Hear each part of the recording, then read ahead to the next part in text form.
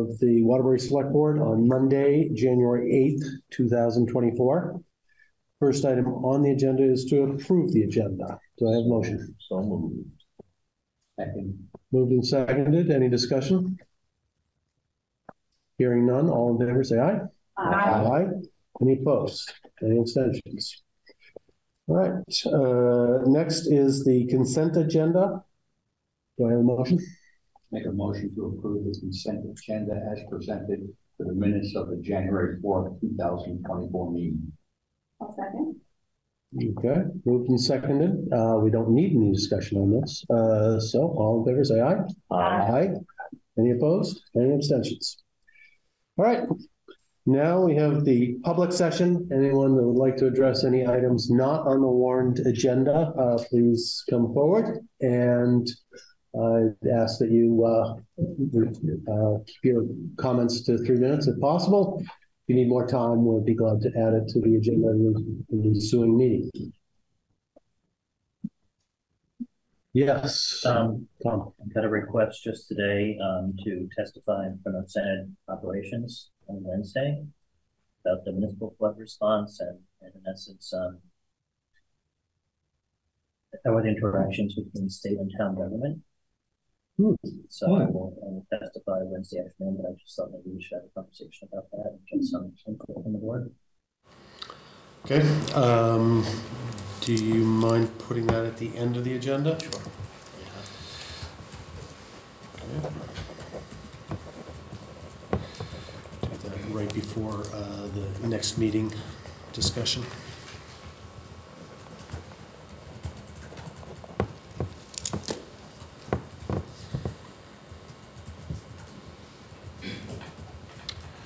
Anything else?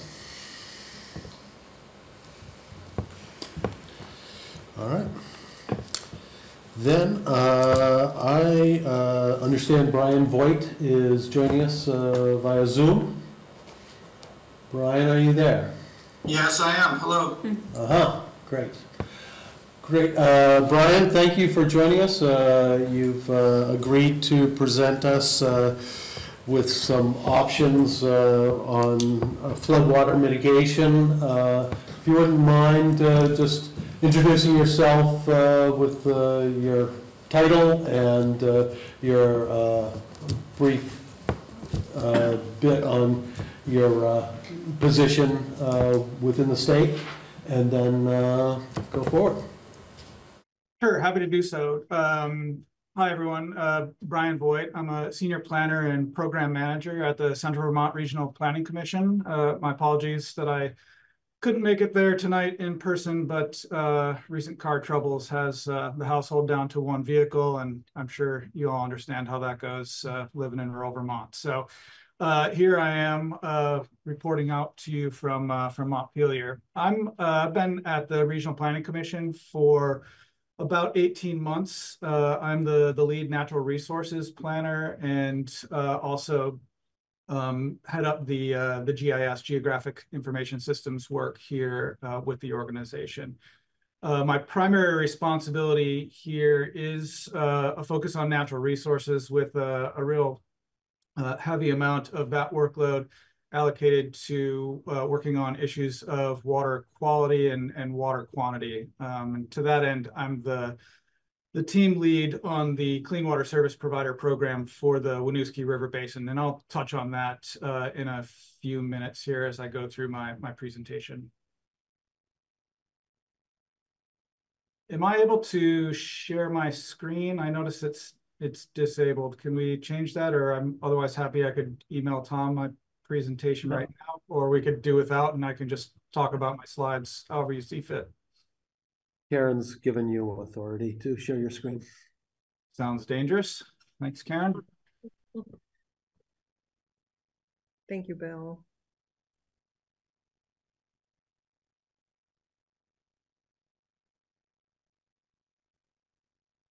Okay, so hopefully you can see a slide that says opportunities for flood hazard mitigation. We on the same page? Okay, great. Okay, well, I've already introduced myself, so I won't bother doing that bit again. I'm going to talk tonight about a few different things related to flood hazard mitigation. I'm going to start out with a brief overview of stormwater master planning, and then I'm going to talk about a few different funding opportunities, and really want to leave plenty of time for a brainstorm session with the select board, members of the public that are attending the meeting tonight, to talk about, you know, in your ideal world, what would the next steps look like, and talk about what role CVRPC could play in facilitating those next steps. So I'll kick it off with, again, a brief discussion of stormwater master planning. So, you know, why plan? What's up with these stormwater master plans?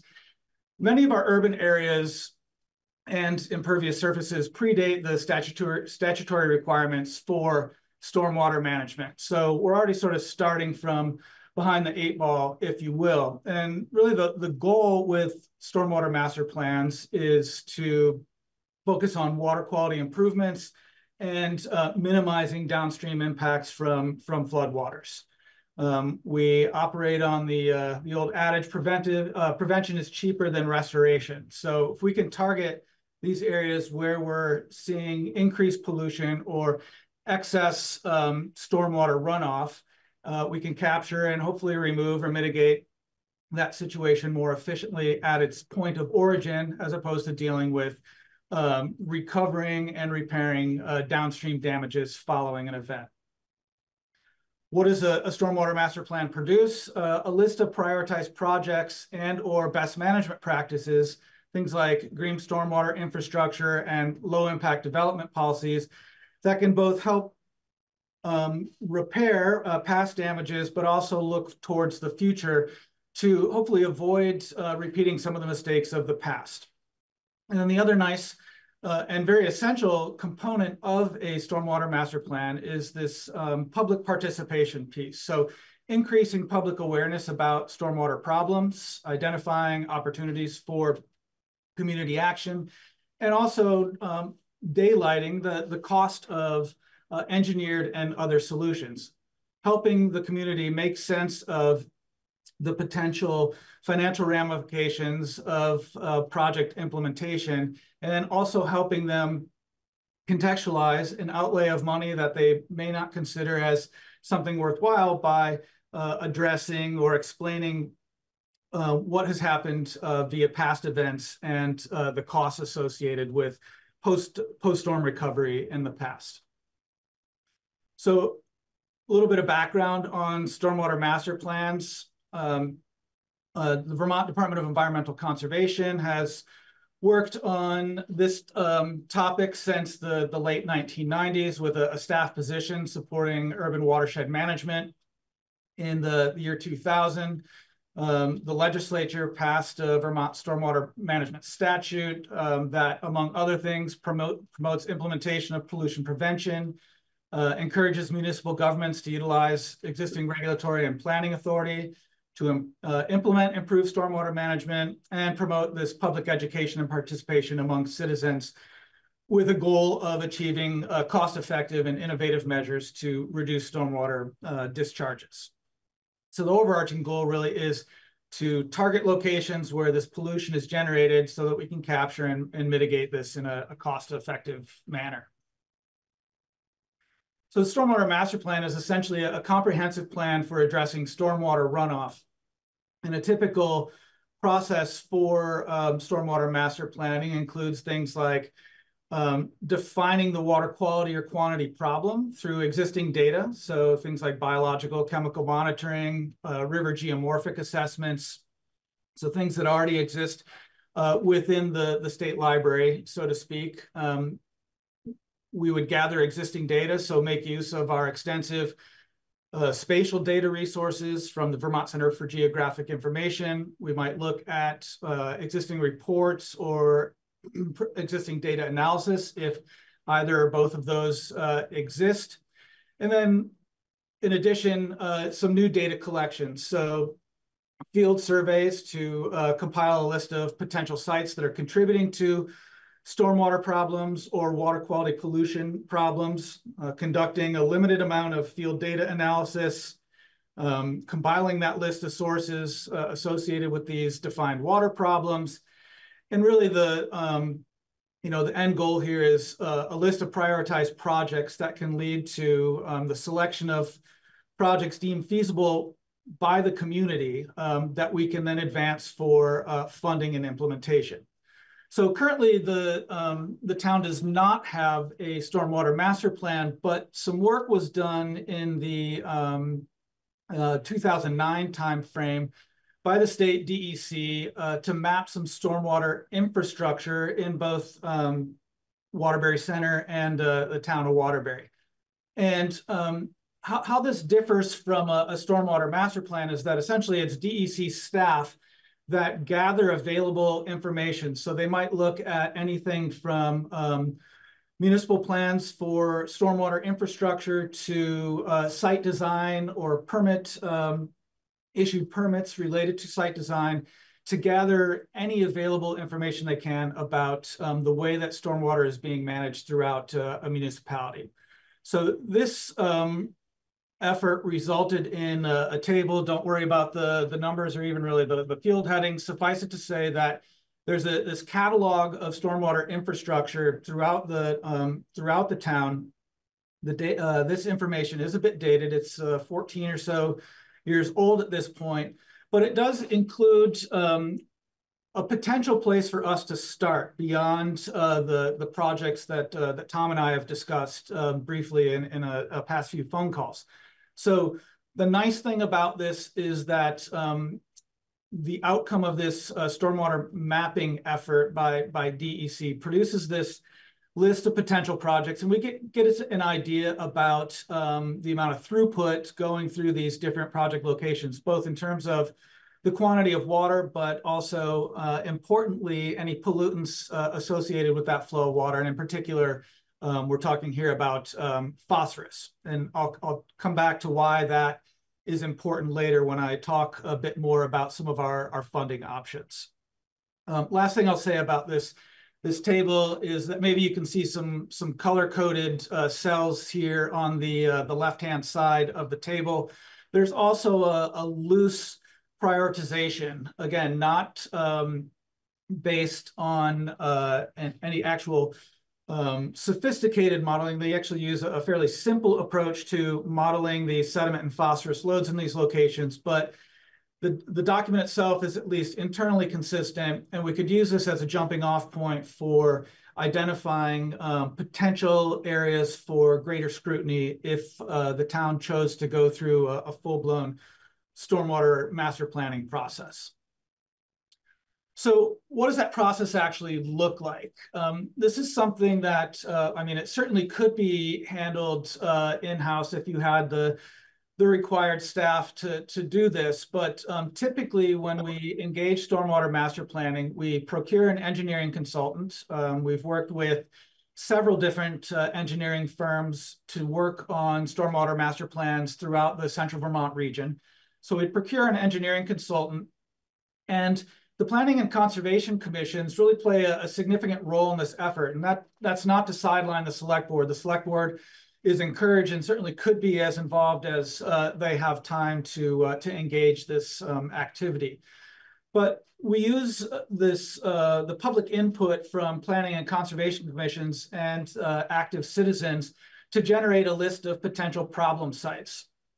The engineering team would then perform an initial analysis, generate a list of 20 to 30 potential projects, interface with, again, the Planning and Conservation Commissions and the Select Board as well, to really set up a more prioritized list of projects. So from that initial tranche of 30 or more projects, it gets narrowed down to about 20 projects, and then typically anywhere from 3 to 5 of those 20 projects go through a preliminary engineering design. The state refers to this as a 30% design.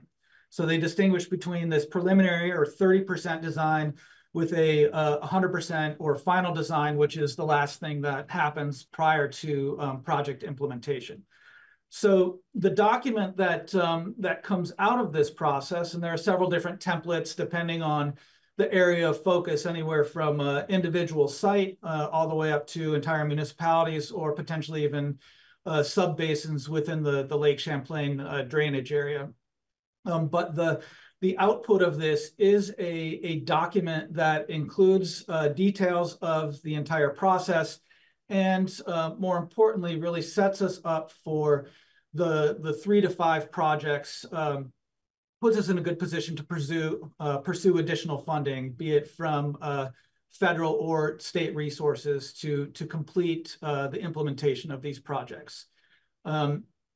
As I mentioned before, there's a significant education and outreach component involved here, looking to involve the public really at every phase of the master planning process, with the end goal of building awareness about the current concerns and what it's going to take to implement these changes moving into the future. And I should mention also a really interesting example, and the Central Vermont Regional Planning Commission doesn't have a parallel to this, but it's something that we internally have discussed as a possibility moving forward. But the Chittenden County Regional Planning Commission has a stormwater education program called Rethink Runoff. Again, really geared towards reaching the public and helping build consensus around the work that needs to be done related to stormwater management. So that's the stormwater master planning process in a nutshell. Certainly happy to answer questions either now or can wait until I run through just a handful of additional slides, but I'll take a quick break here. Any questions? Yeah, Joe. How long will this process of implementing a master plan typically take place? I'm not sure I totally heard the question. How long is the master planning process, or how long is it from the Okay. Yeah, so on the order of months, 6 months to maybe 8. This is something that could be completed certainly within a calendar year. So the soonest we would be budgeting for such a function would be 2025. Well, let's not get out ahead of the budget discussion just yet, because I do have some potential funding options where we wouldn't necessarily look to the town to fund that, or if we did, it would be a small slice of matching funds, and not necessarily, well, depending on how you do your budgeting, it might be something that you could work into existing budget bucket, so to speak. Mm-hmm. I think, you know, for a stormwater master plan, if we were to target the entire municipality, then we're talking on the order of, you know, $35,000 to $50,000. That would be the town's portion? No, that would be the whole cost of a stormwater master plan. Yeah, sorry, didn't mean to suggest that 35 to 50K is pocket change for anybody's budget. Yeah. Okay, and well, you'll get into what it might cost the town depending on in your succeeding discussion, right? Yeah, and we can certainly talk more about that, you know, beyond this evening as well. Okay. Yeah, Chris. So is he specifically talking about a master plan that encompasses all the tributaries and potential stormwater runoff throughout the entire town of Waterbury, or are you talking about just the needs that municipality itself and the property that they encompass? In other words, are you talking all private projects as well?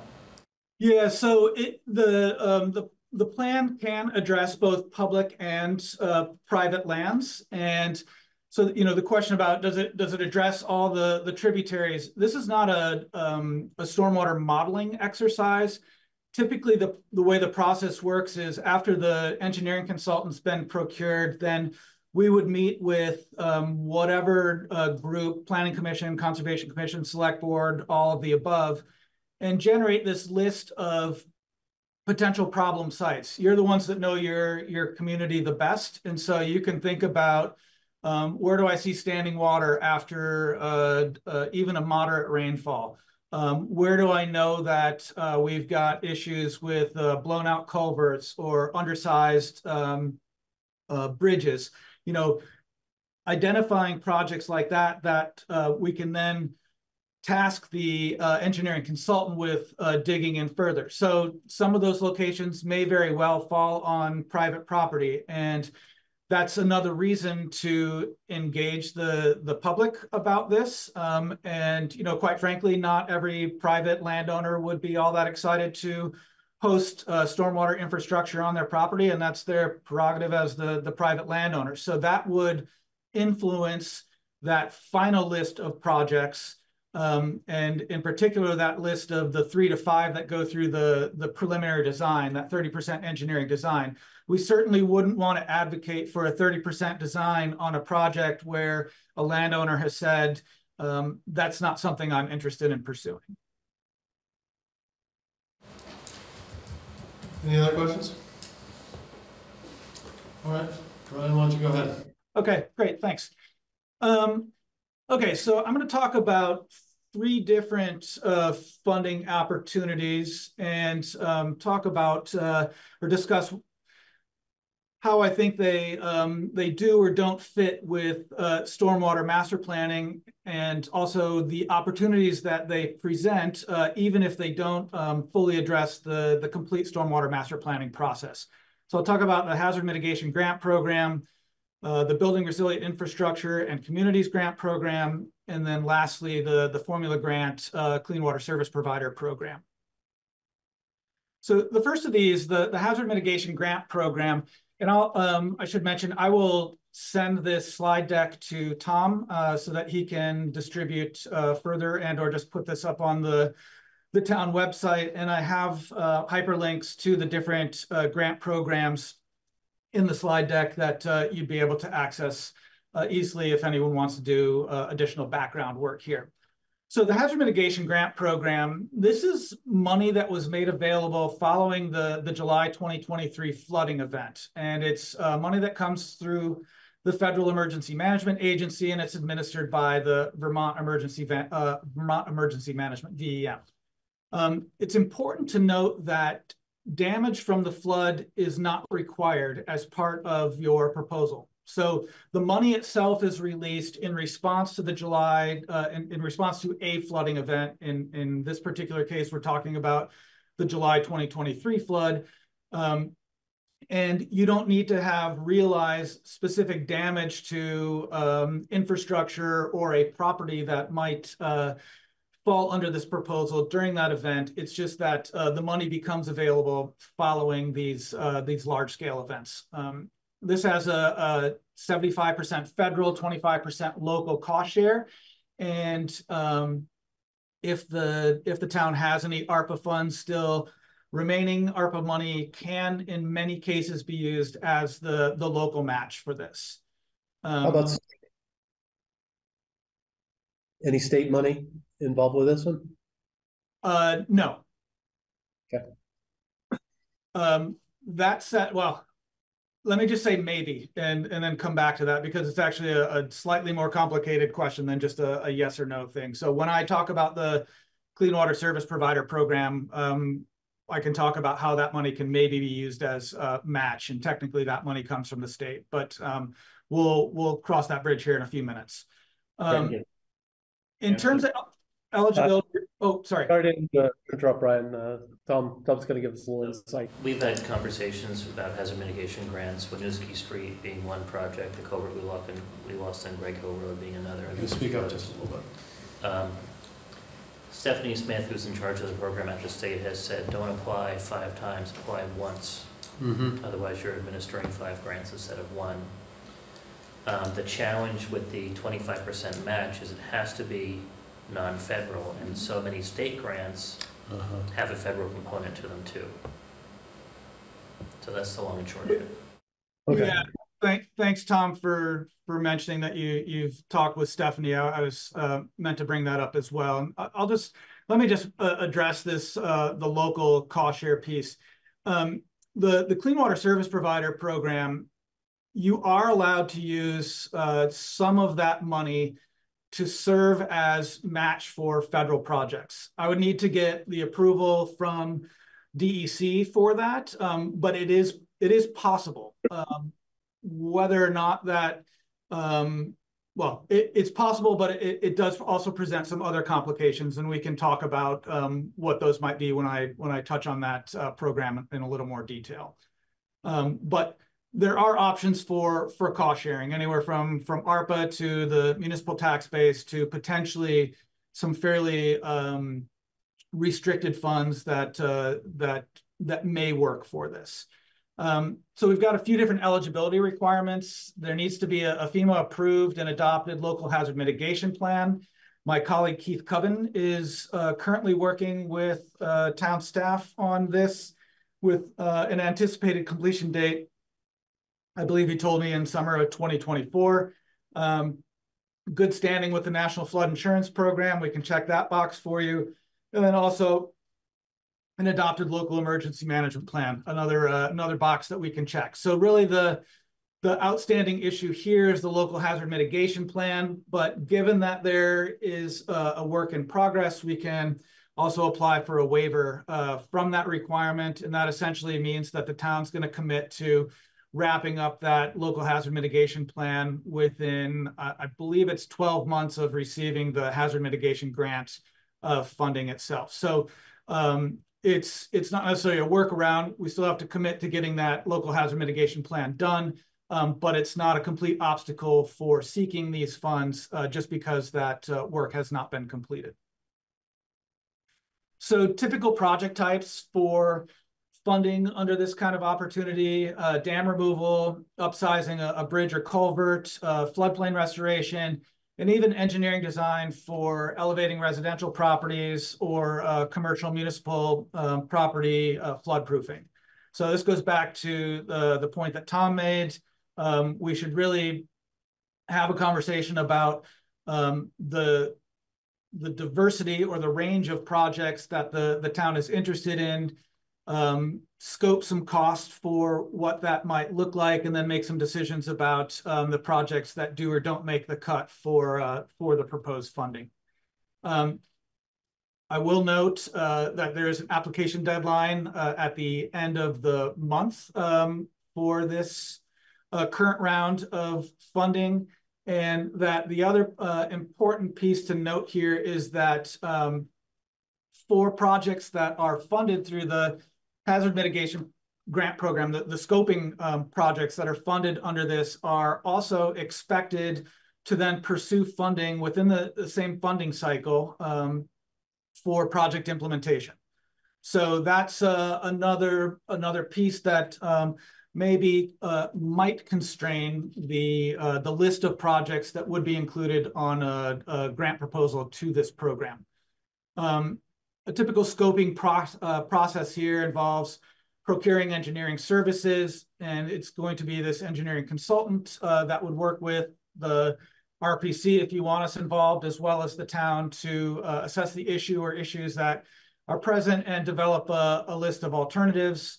They would work with the project team, the project partners, to select a preferred alternative, and then develop some designs, a budget, and a real scope of that preferred alternative, in addition to a benefit cost analysis, in order to set the stage for pursuing implementation funding.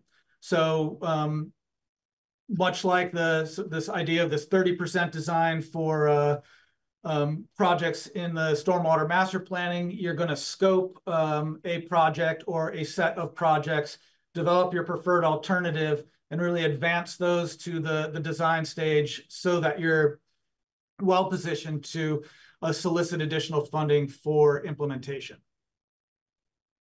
So this particular funding opportunity, it is probably not the best fit for pursuing money to do a full-blown stormwater master plan. But I do think this would be good for some of these isolated projects. And Tom and I have talked about at least a couple of them. I'm sure there are some other ideas floating around that I'd certainly like to hear about as well. you know, my conversation with Stephanie and my understanding this grant program is that it might not be the best fit for pursuing stormwater master plan funding. So we'll just put that in our back pocket for now and move on to the other funding opportunities, and then we'll circle back in the discussion piece here. The next opportunity I want to mention is this Building Resilient Infrastructure and Communities Grant Program, also known as the BRIC Grant Program.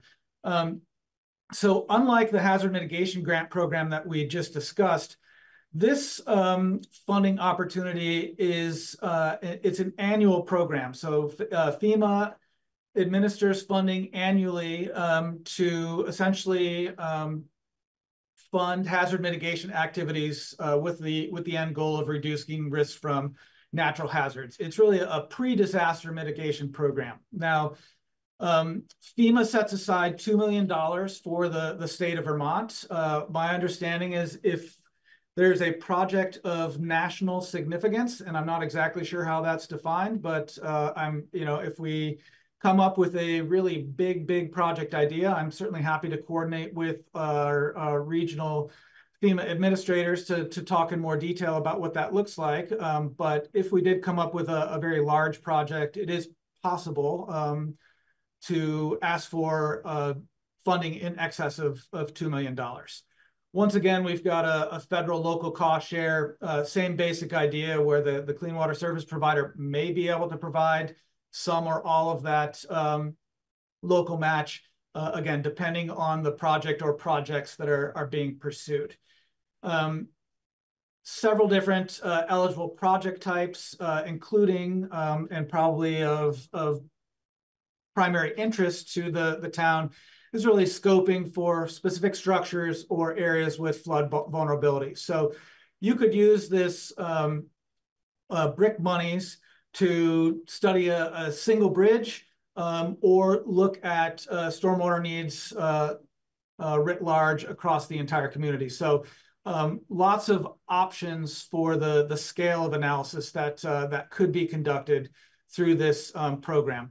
Now, in my conversations with Stephanie, she suggested that if the town wanted to pursue stormwater master planning monies through one of the DEC programs currently, that this was probably the better fit, and that as long as we package that proposal or couch that proposal in the language of flood resilience, that it's likely that we could access some of the funding here. The downside of this, if we look at the last line on the slide here, application deadline, January 12th. So that application deadline is at the end of the week. So that's, you know, maybe a bit more compressed of a timeline than we're necessarily thinking about on the downside. But on the plus side, note that this is an annual allocation of funds. And if for some reason other funding opportunities didn't pan out favorably for the work that lies ahead, we could certainly make sure that we're well positioned to apply for BRIC monies in the beginning weeks of 2025. So the last of these funding opportunities, as I mentioned, is the Clean Water Service Provider Program. The State Department of Environmental Conservation administers the Clean Water Fund. And as part of that, the legislature passed a Clean Water Act in recent years. And one of the things that did was to establish these clean water service providers for each of the basins that drain into Lake Champlain. And there's a lot longer history about this that I won't totally go through, but essentially we're tasked with cleaning up our phosphorus loads going into the lake. So I mentioned before that this funding resource might not necessarily be the best place to shop for funds because the projects that we're talking about here must be non-regulatory, so not required by a permit. That doesn't mean that they don't require permits for implementation, but I'm talking about required by a permit like a 3-acre permit, for example. with a primary goal of phosphorus reduction. So I know that, you know, the conversation tonight is really centered around enhancing or improving flood resilience. So that puts some pretty heavy guardrails on the types of projects that might align with the formula grant funds. So really what we're talking about here for ideal project types are going to be things like floodplain or stream restoration, developing river corridor easements, implementing riparian buffer plantings, and potentially performing operations and maintenance on existing stormwater projects. And so this last one is still sort of a work in progress at DEC, but as the clean water service provider, I can quote unquote adopt an orphan project. So think about a stormwater project that was implemented, but the catch basin's never been cleaned out. You know, the stone line drainage ditch is now overgrown and filled in with sediment. So we can expend some formula grant monies to maintain the operation of these different pieces of stormwater infrastructure, as long as there is a phosphorus credit that can be claimed in relation to that work. On the plus side, I'm soliciting projects at least 4 times and sometimes up to 6 times per year, and I have a budget of about $875,000 to do project implementation. Now, that all sounds great, but I just want to bring us back to this primary goal of phosphorus reduction. So in my conversations with Tom, you know, I certainly know that floodplain reconnection is, excuse me, a type of project that that Tom emphasized through our conversation. And so maybe there are some projects that are, you know, one-off projects that are really a good fit. And, you know, the other nice thing about this is that the municipality can apply for this directly with or without the assistance of the Regional Planning Commission. So the last thing I will say about this, I mentioned earlier that, you know, we can use some of our budget as matching funds. So I could potentially, you know, if we advanced a project and it was to a place where we were going to award funds for said project, we could use some of those project monies to serve as a match for federal money. So there's this potential, thinking back to the hazard mitigation grant program, the first funding opportunity that I talked about, if there was, for example, you know, a floodplain reconnection project that really rises to the top of the list of priorities for the town. Typically, those types of projects also convey a fairly significant phosphorus reduction benefit, and you know, thereby implying that it's a good fit for the program itself. So, you know, again, I'm not ruling anything out, and I don't want you to either. I just wanted to make sure that folks are aware when they see a big dollar amount, oh, $1 million per year.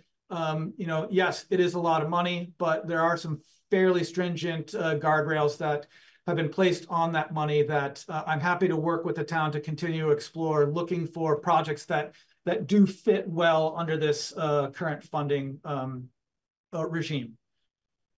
And then lastly, just want to talk about some next steps. As I mentioned, I've had a few conversations with Tom. I have at least a limited understanding of the priorities that have already been identified, but would certainly like to hear about other project types and other work that the town hopes to engage over the coming months and years.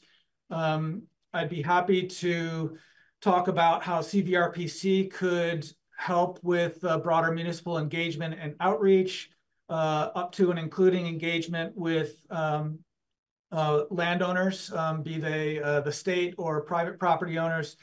And then lastly, really want to emphasize that the Regional Planning Commission is here to help you both identify funding resources, but also to pursue those funding opportunities. So please don't hesitate to reach out if some technical assistance, grant writing assistance is something that you think that the town could benefit from. So with that, I'll stop talking. I'm happy to answer questions, but would also love to hear your thoughts on what you've heard tonight, the kinds of projects that you really want to prioritize, and really where we go from here. All right, Brian, thank you so much. Great overview of some options open to us. Any immediate questions? Fine. Brian, all of those funding levels are statewide, and how competitive are they between the states? And is there any priority given to different municipalities? Yeah, so a couple of things here. The formula grant money, that budget that I showed on the formula grant slide, this is for work only in the Winooski River Basin. So, I mean, there are 50 or so municipalities. There are plenty of non-governmental organizations, natural resource conservation districts, watershed organizations, et cetera, that are competing for those funds. Now, that said, I've got a fairly significant amount of money left over from FY23 and haven't spent any of my FY24 money yet. So we are particularly flush at this point with money through the clean water service provider. So if we can identify a good project that meets this non-regulatory phosphorus reduction target that we're talking about, I think that there's a really high likelihood that the town could access some of these funds. The hazard mitigation grant program funds, those are the ones that only come out following a disaster, a declared disaster. You know, my recommendation would be, at a minimum, we find 1 or 2 projects and pursue funding through that program. That money is only available, you know, following a disaster. There is a lot of money available, and sometimes that money gets sort of lost in the shuffle, you know, with all of the other things going on post-disaster recovery-wise. You know, it's my understanding that there are times when that money doesn't get all the way drawn down. So I think going after some of that hazard mitigation grant program money does make sense, even given the relatively short timeline with a scoping proposals due by the end of this month. The BRIC money, that building resilient infrastructure and communities money, that's probably going to be the most competitive. That said, if we were looking to the BRIC program to fund a stormwater master plan, we're not asking for a ton of money, and that could make it an appealing project for the funding decision makers from that perspective, because we're not asking for, or we wouldn't be asking for anything close to the $2 million allocation. Again, thinking on the order of, you know, $50,000, where if the municipal match, the local match is 25%, you know, that means your federal request would be in the order of $35,000 or so.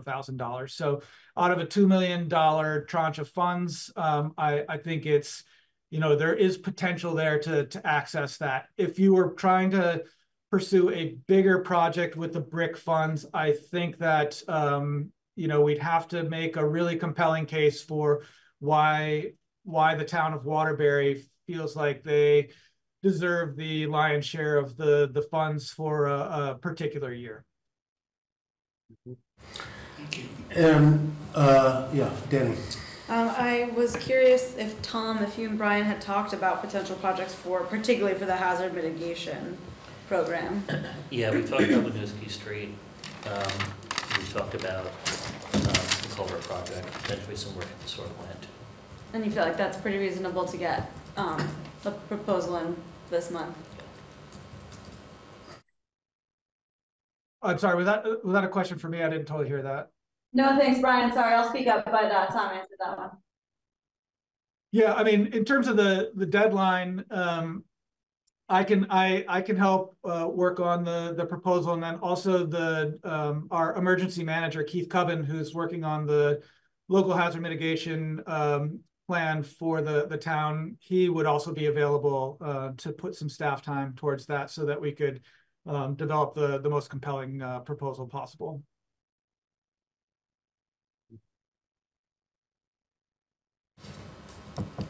Brian, I would expect that the master planning has been done for several different towns, and that the template for developing a proposal for that funding would be fairly well established.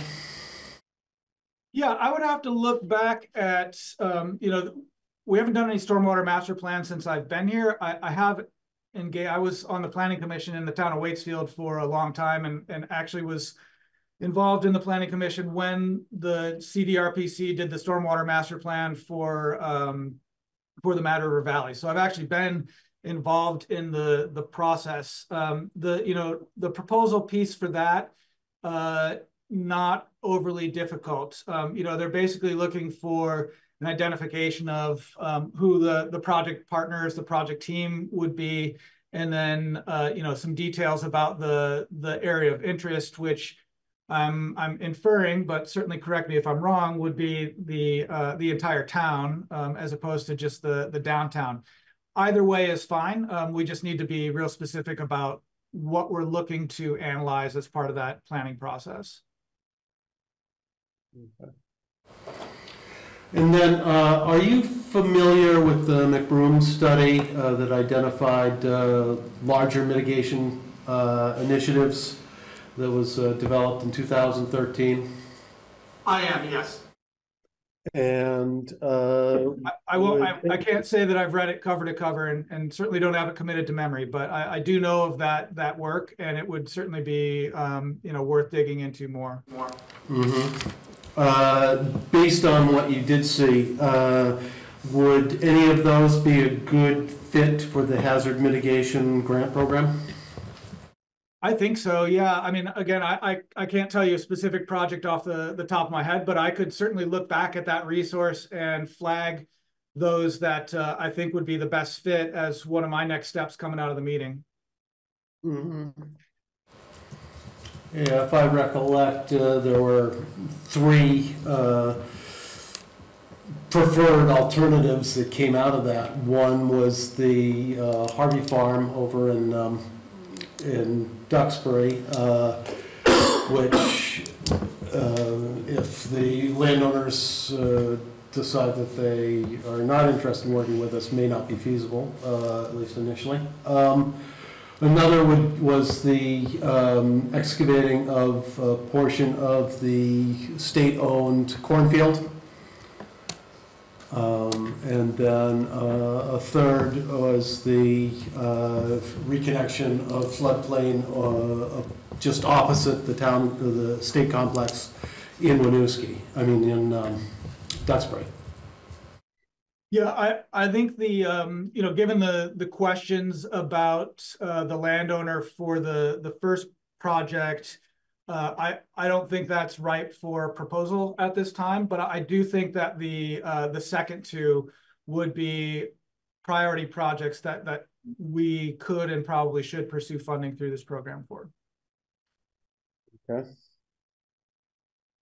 And this is a case, again, where we're talking about these floodplain reconnections, that those are the kinds of projects that convey a fairly significant phosphorus reduction benefit.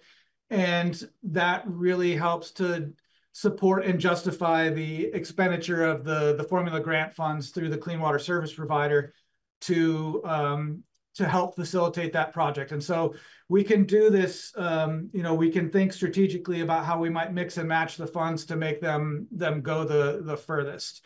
I can tell you that I'm working on a project in Marshfield currently, a berm removal project along the main stem of the Winooski River. And my target for the year is a 70 kilogram, 140 or so pounds, 150 pounds of phosphorus reduction per year. That one project, that one berm removal project, if we get it all the way through implementation, represents almost 2 years of the phosphorus target for me. So when I hear about places that are interested in these floodplain reconnection projects, those are the ones that seem really attractive that I think we could shepherd through the the funding request process, even if it means trying to tap funds from multiple different sources. Bill? Yeah, my only question, Roger, I know Brian is with the Regional Planning Commission. The cornfield certainly is in Waterbury. The one across the river is Duxbury. So would Duxbury have to apply for that? Is Waterbury eligible to apply for the ones across the river? Did you hear that, Brian? Not really. I heard that it's had something to do with two different towns, but I'm not exactly sure what the issue was. Yeah, Bill was just asking, the cornfield does lie within the town of Waterbury, although it's state-owned. The floodplain reconnection opposite the state complex is in the town of Duxbury, and he's wondering if Duxbury would have to apply for those funds, or whether the town of Waterbury could apply for that project, even though the project would take place within the town of Duxbury. That is state-owned land, though, correct? Yes, it is. Yeah, so really, as long as we engage the state and the state is a willing partner, ideally we would involve Duxbury in the conversation, but it's not really incumbent on Duxbury to apply for the funding.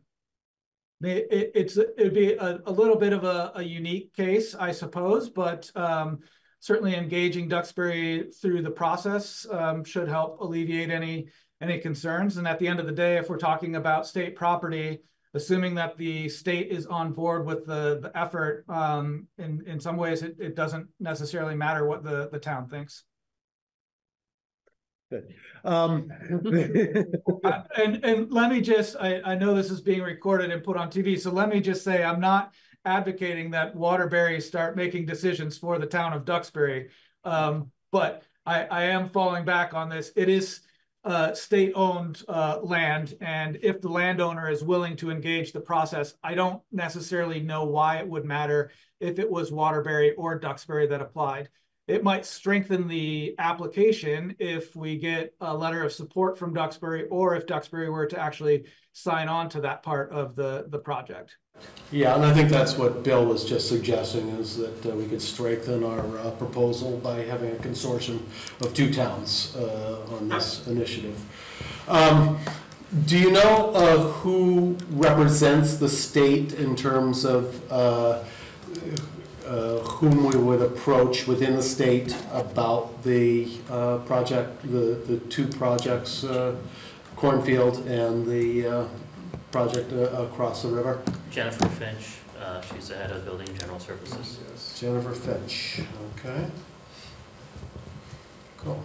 Well, it appears like we're making some progress. I've been doing a lot of talking. Who else has a question? Here's a question. Oh, okay. Yes. Let me try to read this.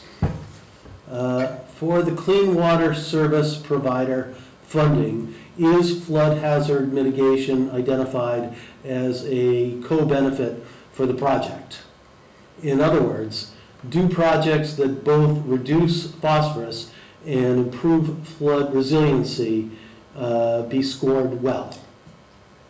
The short answer is yes, but it's really incumbent on the phosphorus reduction piece. So I mentioned before my target of 70 kilograms per year phosphorus reduction. If you look at the overall budget, that means I've got about $15,000 per kilogram of phosphorus removed. So as long as the project being proposed yields a phosphorus reduction benefit that is on the order of $15,000 or so per kilogram, then the project itself looks attractive from a funding perspective. The flood mitigation co-benefit does earn a project proposal additional points, but the way that our scoring works for the proposals that we review under this program, if the phosphorus reduction isn't significant and also meeting that cost constraint, it's really unlikely that the project would get funded regardless of the number of co-benefits that exist.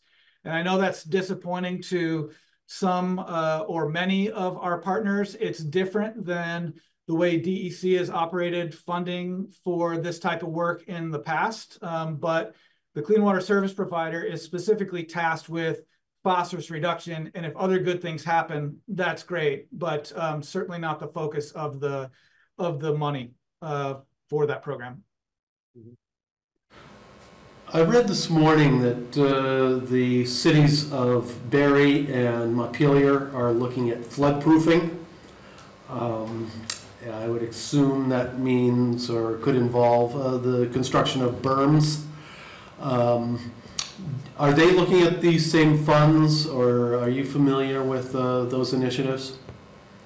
You know, I have been involved in some conversations, particularly with some of the House and Senate members. They from Barrytown, Barry City, and in Montpelier that are responsible for the recent omnibus package that was put before the state legislature.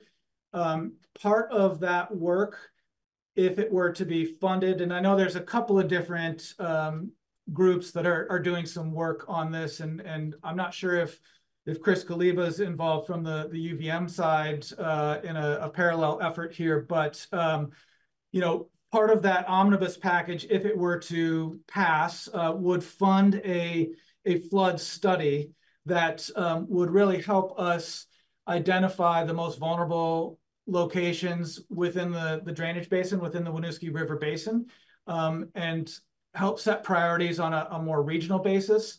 I'm not aware of either Montpelier or Barry City looking at the hazard mitigation grant program funds, or the BRIC funds for that matter, to do any work just yet. And they definitely have not applied for money through the Clean Water Service Provider for this work. I would be surprised if berms were the way. You know, we can't universally say no more berms, but I would be surprised if berms rise to the top of priority projects, given that we're actually trying to take berms out in many other locations. Right. Yeah, bit of a conflict there. Other questions, Chris? Sure. Do I need to come up, or can he hear me? Step forward, because it helps. You got a microphone right there. Thanks. Brian, for a long time I've been advocating for a problem that I see as being a huge impact into our stormwater environmental issues, which is trying to reduce the amount of sand and salt use throughout the state. Most towns put up 3,000 to 5,000 cubic yards a year. They go through a large portion of that. Most of it ends up in our brooks and streams. I don't know how this, how your department, if it's even on the radar, number one. Number two, how would it address it? Are there any avenues to address it? You know, just where I live on Nealon Flats, it's probably a 2-mile stretch of road. Pretty flat most of the way. There's a short incline up by the town shed, but we cross 5 bridges. The road's so close to the brook, we cross 5 bridges there, and it's exclusively used, salt is used to clear the road. So it doesn't have a long ways to travel to get right into the water stream. Second question is, and kind of encompasses the salt and sand use, that you mentioned dam removal. I know on Codyville they removed 1 or 2 dams there in the last couple of years, and what I've witnessed is huge amounts of sediment have been eroded from the last few streams that has caused huge embankments where the brook has, during high water problems, it has cut, you know, huge amounts of silt down through that section of brook and all the way up through to by my house. And I'm curious to know what the impacts of that are on the lower tributaries of Winooski and even the Lake Champlain. And then the last thing pertains to the mitigation study done on the Duxbury side of the river back after Irene. There was a project, 2 duplexes that were built just down here on the Bolton Road, just outside of town, below the dam, the exit of the dam river that flows into the Winooski. I'm assuming and quite sure, because I spoke to an engineer just 2 days ago about it, that those projects, the 2 brand-new duplexes, had to meet new floodplain criteria as far as elevations of first floor. Both those units have been flooded twice during the last 2 storms to the extent of 2 to 2.5 feet of water in the lower units. And I guess my question to you, Tom, was when that last storm hit, or the last 2 storms, was the dam still operating under some capacity and releasing water? And had it been able to shut the water completely off, would that have prevented those apartment complexes The from being reservoir, flooded? Waterbury Reservoir? Yeah. Everything they did is documented. What I can tell you is, they followed their protocol and they closed the floodgates, not just on the reservoir, but all the dams, all the flood safety dams upstream of us. And at no point did water flow over the floodgates, or did they have to open the floodgates because of capacity issues. Several days after the flood proceeded, they opened their gates in a major way to get themselves additional storage to be prepared for the next event. But my understanding is, in short, the dams did their job, But they 100%. They don't shut off the flow. A little river doesn't stop running. Yeah. They don't hold everything back. Well, see, back when we were looking at the new flood elevations, the consensus was to go at, I believe, 101-foot elevation for new structures, for first floor structures. I proposed 104 feet, and there were some other people on the planning commission that were on board with that too, but we settled on 101, and consequently, those 2 new apartments got flooded because of it. Not to say that, you know, I was wondering what could have taken place that might have prevented that. And if I recall, that mitigation study, 300,000 cubic yards, I believe, at a cost of $7 million, only lowered the water level a foot from the Irene flood. So I think it's going to take more than that. It's a good start, but I think, you know, moving forward, I think we're seeing worse consequences from the storms, and wondering how effective something like that would be. So, thanks. Okay, thank you, Chris. Brian, do you want to address any of the 3 questions that Chris had? Yeah, sure. So the first question about salt use on the roads, the Lake Champlain Sea Grant recently had a workshop, and Chris Stepanek is, I think, leading this effort here at the Lake Champlain Sea Grant, but basically looking at salt application and alternatives to salt. And so you might have seen in the last few weeks or so a story or 2 about using brine on roads as opposed to salt. You know, that is really a decision to be made by the select board and the road department. The RPC does not dictate or govern what the way that the individual roads are managed within the municipality. That said, you know, there is this effort through the Lake Champlain Sea Grant. There's a Better Backroads grant funding, as well as this research effort out of UVM and the Sea Grant. And really, you know, it's not that the technology is super advanced, but it does cost money, and it's a different piece of equipment that would be used to spread brine and even to create the brine than what exists for all of the trucks that are outfitted currently that are spreading sand. You know, 25 years ago, I moved here from the Pacific Northwest. They stopped using salt on many of the roads, at least on the west side of the Cascade Range, because they were concerned about the impacts to salmon. Obviously, winter looks a little bit different over there, but you know, they've dialed it in pretty well. So it's certainly something that can be done, but it is a pretty big change of mindset from the way that roads are currently managed. I can certainly have our transportation planner reach out and talk more to the select board and or the town road crew if that's something that folks are interested in advancing. second question was about the dam removal, and what sounds like some scouring following the removal of some small dams. I need to get a little more detail on the dam specifically so that I could do some research on, you know, when were those dams removed? Who was the project sponsor?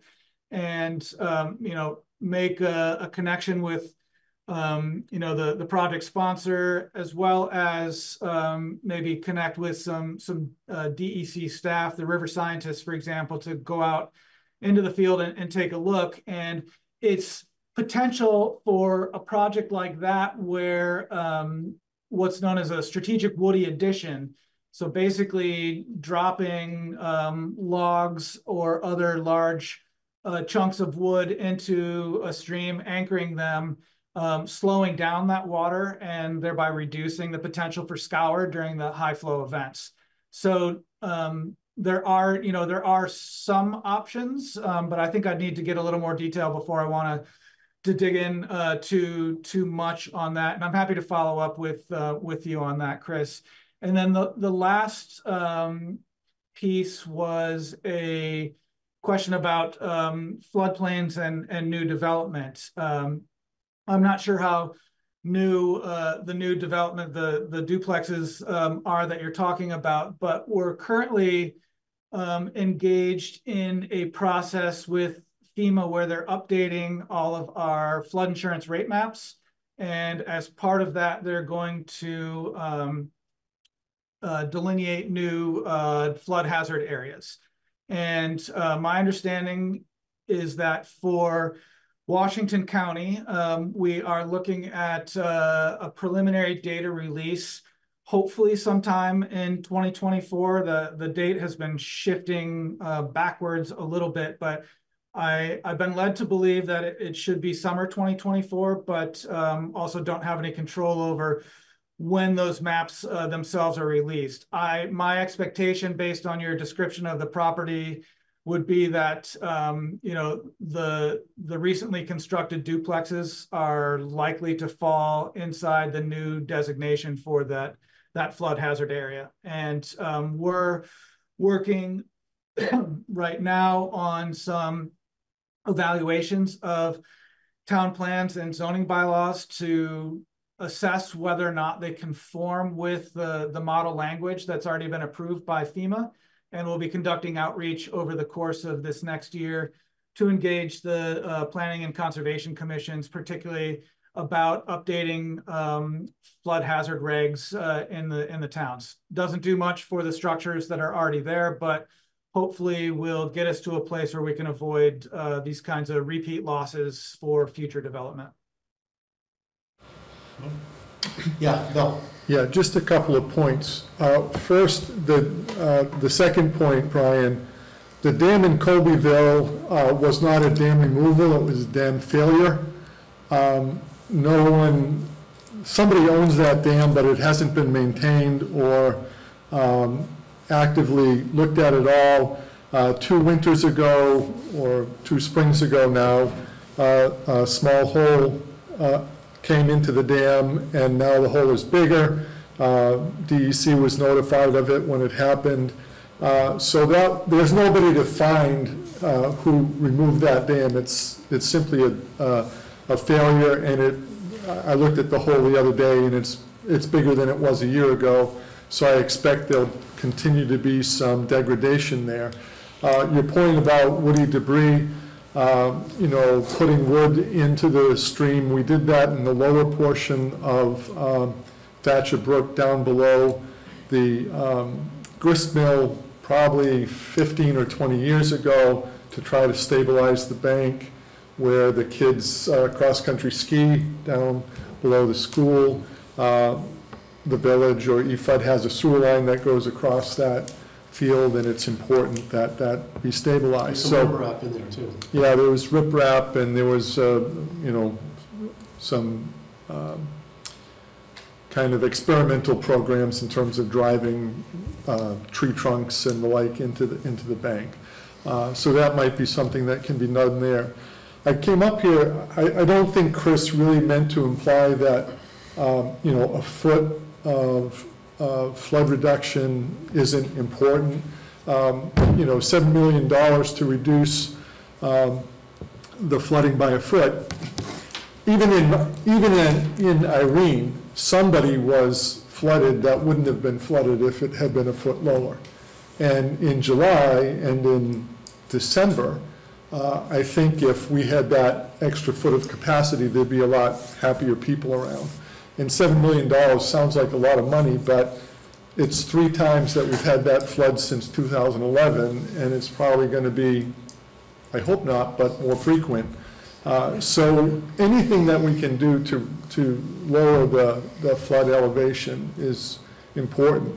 In those buildings that Chris talked about, I remember the whole discussion about 101 or 104. Probably it would have been good in those days if we had said, you know, if there's nothing in the floodplain, you just can't build in it, as opposed to deciding to raise the elevation of the first floor and you know, it displaces water and everything else. But that's a different issue. But I did want you to know that the dam was not a removal, it was a failure, and reducing the elevation by 8 inches or a foot, whatever we can do to make the flood elevation go down, I think it's the cost benefit over the course of time will be worthwhile. Yeah, thanks, Bill. And maybe Tom knows the answer to this, but has anyone from Dam Safety been out to look at this following any of these events? If so, no one's notified us. Dam Safety. Okay. Dam Safety looked I at the can code reach out to some folks over there, see if it's on their radar, and if not, try to get it on their radar to go out and look at that and see what, if anything, could be done there. Bill just mentioned that Dam Safety was notified. Yeah, when it the happened, first hole was appeared. When it happened in 2021, I think it was, we notified them, they looked at it. There's no report here that I'm aware of. Somebody got their hand up? No, Catherine, who only is identified as Catherine's Catherine's iPad? says October 17th, 2021, dam release in morning in Cobeyville. Yes, dam safety has been out. Catherine, do you wish to speak to your comments?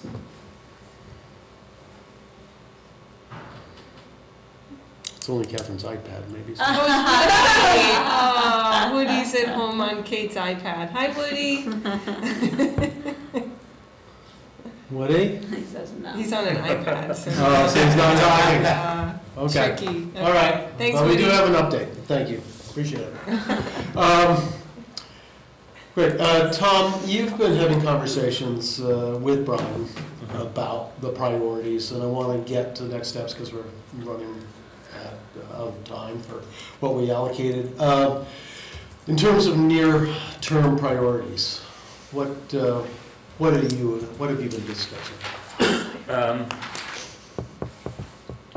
Potentially some flood hardening at the sewer plant.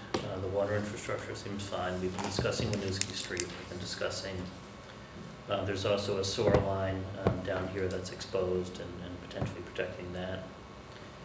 We've been discussing the Greg Hill culvert and potentially a couple of other ones. And then some conversations about the cornfield, the state complex, and across the river. Those are really the big projects. Not on Brian's list, but we actually, it's in our to-do list to go visit a couple of facilities that use brine. The state has facilities, and I think either Morristown or Morrisville has one. So I think we go there at some point this winter and bend their rear, but it's a likely 6-figure investment to convert entirely to brine. Right, we have to convert all our trucks, right? And we are reducing salt use on a number of streets already on an experimental basis. Yeah, Kane. I do think if we're compiling a list of projects that might be eligible, the culverts on Gupdell, as Chris pointed out, we go over 5 bridges climbing that road. And we saw in December areas that flooded that weren't flooded in Irene and weren't flooded in July. So I think having water in places where there shouldn't be water, especially up there, was a great concern to a lot of people. And I know some of those culverts are probably smaller than they need to be at this point.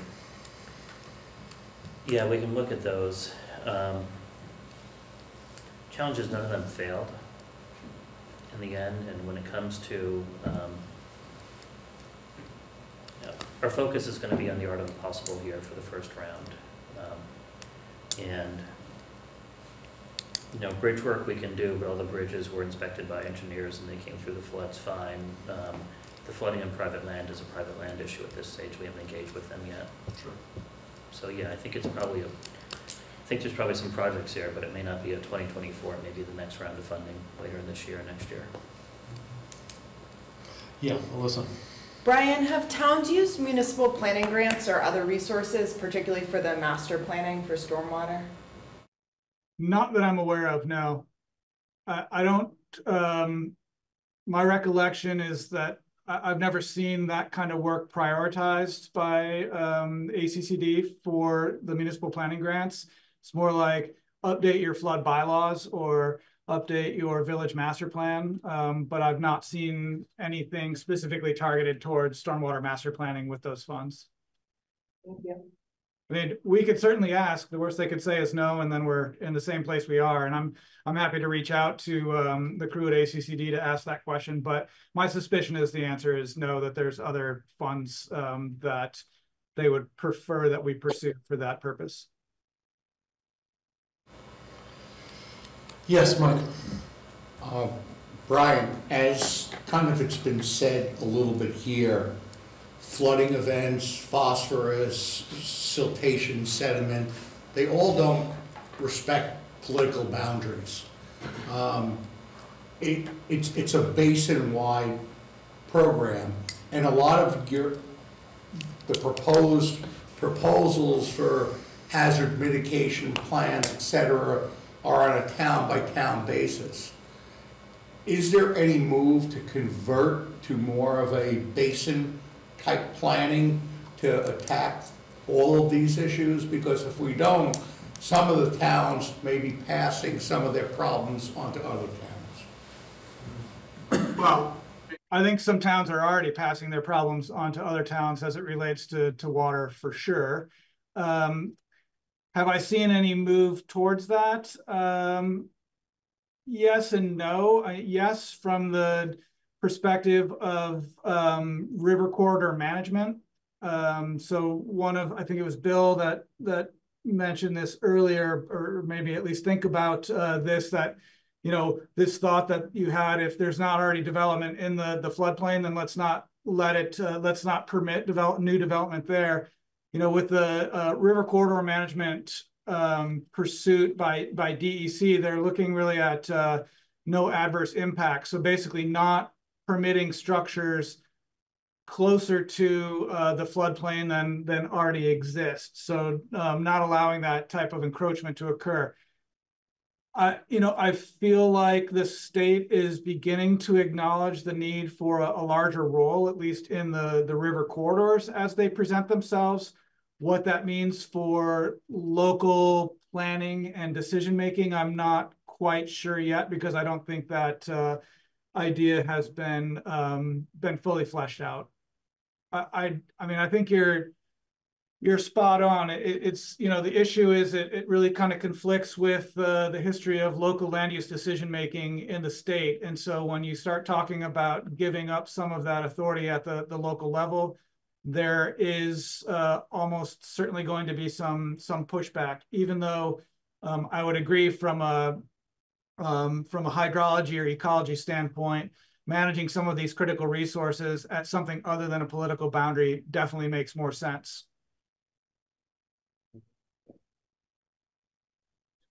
I think the legislature is going to have a heavy session of discussion related to flood hazard mitigation. And so I'm excited to see what comes out of that, and really hoping that the release of the new flood maps from FEMA will help us guide that conversation in a way that's constructive and yields the results that we all really want to see.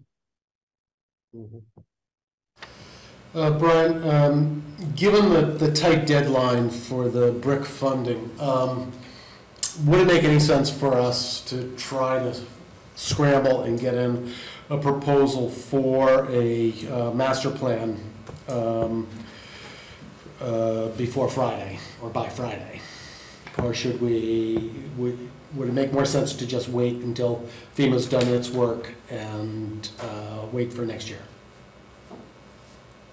Let me look at the application in more detail, and I can let Tom know tomorrow morning if I think that's something we should pursue. My inclination is to say that we should probably wait for next year, but if the application does not seem too onerous, we might be able to pull something together in time. The question there would be whether or not the town has matching funds available at this time, or if we'd have to seek other funds for matching, or if you would, and I'm not sure where you're at in your budgeting process, whether there's still time to include matching funds as part of the next year's budget. We can figure out the matching funds fees. Yeah, we're still in the budgeting process and will be until the end of the month, so we can figure that one out. That shouldn't be an obstacle, especially for $15,000, something like that. Chris. Yeah, one last question, Brian. But I agree with Bill that, you know, any help to lower the flood level is a benefit. The $7 million price tag was a decade ago. Do your programs have the capability of putting that type of funding forward for projects such as that?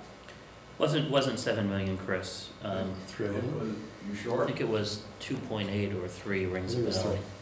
But it's probably 7 today. Yeah, so you know, the short answer is no, but the hazard mitigation grant program, as I mentioned, you know, that's a pretty big pool of funds, and so that might be an area to try to tap for a project of that magnitude. The other piece to mention is that we could continue this dialogue with the emergency management and try to assess whether a proposal like this might actually represent a project of national significance where we could go for money in excess of that $2 million, basically competing at the national level to see if a project of this nature might be interesting enough as a proof of concept, for example, to tap into a larger bank account and you know, implement the project and use that as sort of a benchmark for other communities facing similar types of issues. I mean, it's certainly not guaranteed. The provision is there for these projects of national significance, but again, without knowing the set criteria for what that actually looks like, I'd be hard pressed to say that that would be a good avenue for sure. Okay. What if, for example, the whole basin went in on together, Barry, Montpelier, Waterbury, Richmond? What if we all went in on a project together to apply for that federal grant? Do you think that would be an avenue we could pursue? I think if we made the connection between upstream and downstream communities and had support from downstream communities, that takes us certainly down the path of generating more compelling project idea than simply the town itself proposing a project for $7 million with the potential to benefit downstream neighbors without collaboration. So I think if you could bring more partners to the table or get supporting documentation from other municipalities in this case, that it does make the proposal stronger. Whether that meets that yet to be determined threshold of a project of national significance, I don't know. But you're thinking along the right lines in my estimation. And when I was speaking with the legislators from Barry City, Barry Town, and Montpelier, you know, my message to them was really, you know, it's great that the three of you are working together, but what I'd really like to see is that you reach out to, you know, the reps for even the municipalities in Chittenden County. Because if we can get Chittenden County on board and supporting projects like this, little old Washington County might seem a lot more important at that point. And, you know, mitigating the issues in our county before they get to Chittenden County certainly seems like the right way to go. And, you know, that might include even, you know, more wild ideas like having other, you know, downstream communities help facilitate, you know, potentially matching funds for a project of that magnitude. You know, they're still going to derive some benefit even if the project isn't constructed or implemented within their county boundaries. Challenge you have right now, Kane, is most communities that were hit hard don't know what their plan B is as yet. They're still figuring that out, and they haven't had a lot of time to do that because they're still figuring out the FEMA claim from the first flood. The other piece is, after the flood, my sense from talking with folks at the state was they were really interested in projects that would reduce the impact of future flood and more floods, like lowering the floodplain areas, reconnecting floodplains, more so than flood hardening. And since then, it sounds like their thinking has shifted. And even the state of the state last week, I really got that sense that there's less interest in those sort of projects and more interest in just acknowledging floods are going to be here. Let's harden, but it's cheaper to do that than to reconnect floodplain and do some of those other projects. It's just a sense I have. I could be entirely wrong.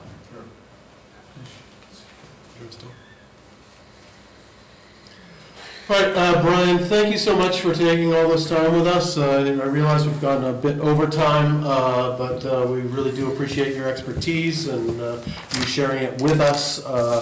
As we mentioned, you'll be back in touch with Tom maybe as early as tomorrow about the potential for the master planning and then also these hazard mitigation priorities that we're taking under consideration.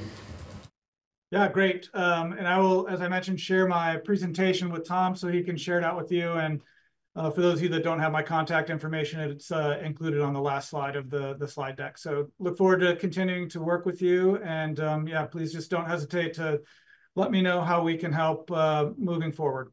Okay, thank you very much. Appreciate it. Thanks all. Yep. Thank you. Bye. Oh, yeah, sorry. I just want to acknowledge Doug, who's our rep to CVRPC, who obviously provides this type of stuff on an ongoing service, but has been going to the monthly meetings. I took the minutes while we were sitting here, so just to thank him, one of those folks we appointed a long time ago. And Doug, do you have anything to add to the conversation before we move on? Only that the Regional Planning Commission's been asked to assemble sort of a list of ideas to share with a couple of legislators who are interested in the flooding issues that we're facing, and then we've been working on that internally, and that will go out. But I don't believe there's anything in it that hasn't been seen elsewhere. Okay. I think we've mentioned a couple of priorities here. I think, Tom, I don't know if you have a sense of how to move forward in the short term with Brian, and any ideas that we can share with Doug? I think in the short term, I've been focused on the hazard mitigation grants. The BRIC is relatively new to me, and that's just sort of an example of the morass of funding out there where you got to figure it out. I think hazard mitigation grants are our best approach from what I've been hearing. Mm-hmm. And for that, we would need to identify a number of priorities and then narrow them down for that 30% engineering. Yeah, in essence, you apply to the state does the engineering, pays for the engineering through the grant, and based on that, they do their own cost-benefit analysis, and if it fundamentally makes sense to pay for the implementation, they'll help you with that. Correct. And we would share that information with Doug so that he can coordinate with the Central Vermont Regional Planning. Okay. If there are no more questions on this, we'll move on to the next item on the agenda, which is budget. The budget, starting with the cemetery. Thank you, Karen. Which you can't see. so dark in here. So, Tom, if you wouldn't mind just leading us through Sure. what's been prepared for the cemetery. Let me actually start with the expenses, and I'll get to the revenues, because there's a couple updates. So on the expense side, there's regular pay and part-time pay. The regular pay is for some staff that do some work related to all the administrative work for cemeteries. Part-time pay is actually generally public works, where they come in and do the grave openings. We thought in 2023 we had some extra funds in there. We were looking to hire a very interesting job title, a cemetery sexton, which those still exists, but it's someone who, in essence, manages the administrative side of the work. I've gotten quite an education in grave openings and related things. Hit the pause button on that, done because it's a tighter budget this year. Challenge we had for cemeteries, there's sort of two big numbers on the expenses. There's grounds maintenance, and there's contractors. We spent extra in 2023 in part because there was a donation received in a prior year to do some capital work, which was done. So the money came in a prior year, went out in 2023. We also, for years, had a great deal with a local guy who mowed Hope Cemetery for almost nothing. He retired, didn't want to do it anymore. We went out to market. Woody got every bid he could, and the cheapest bid was $2,000 a week. He mow every week and trim every other. We have just recently we hired a member of the fire team who's gonna mow and trim for us all summer. He's a retired individual, and that should help control costs. And then there's a proposal to hire an individual that's been working for the water department and to make him, in essence, a third paid for by the town. Those costs are in public works, and that would help too. So I think on the net analysis, the $50,000 for contractors is probably going to be controlled, but we'll shift it to pay. So I think on a net, we're going to save a little bit, but I'm not super confident of that yet. But the short way to think of it is that, it's $90,000 or so to maintain your cemeteries, and there's no big major capital projects planned for next year. The good news is we've done a lot the last couple of years, so we should be able to maintain around that $90,000 level. On the revenue side, what I showed on this street was sort of base revenues that we anticipate every year from things like lot sales and then grave openings, which are fairly minor. The cemetery commission is looking at some of the prices we charge, but there's not a lot of volume there. In general, people are cremated these days, and that's just the trend, if you will. What I didn't show here, it is incorporated to the budget and sort of the summary pages, is the funds for the cemetery trust. It's timely because I met with the library earlier today to talk about funds from their trust.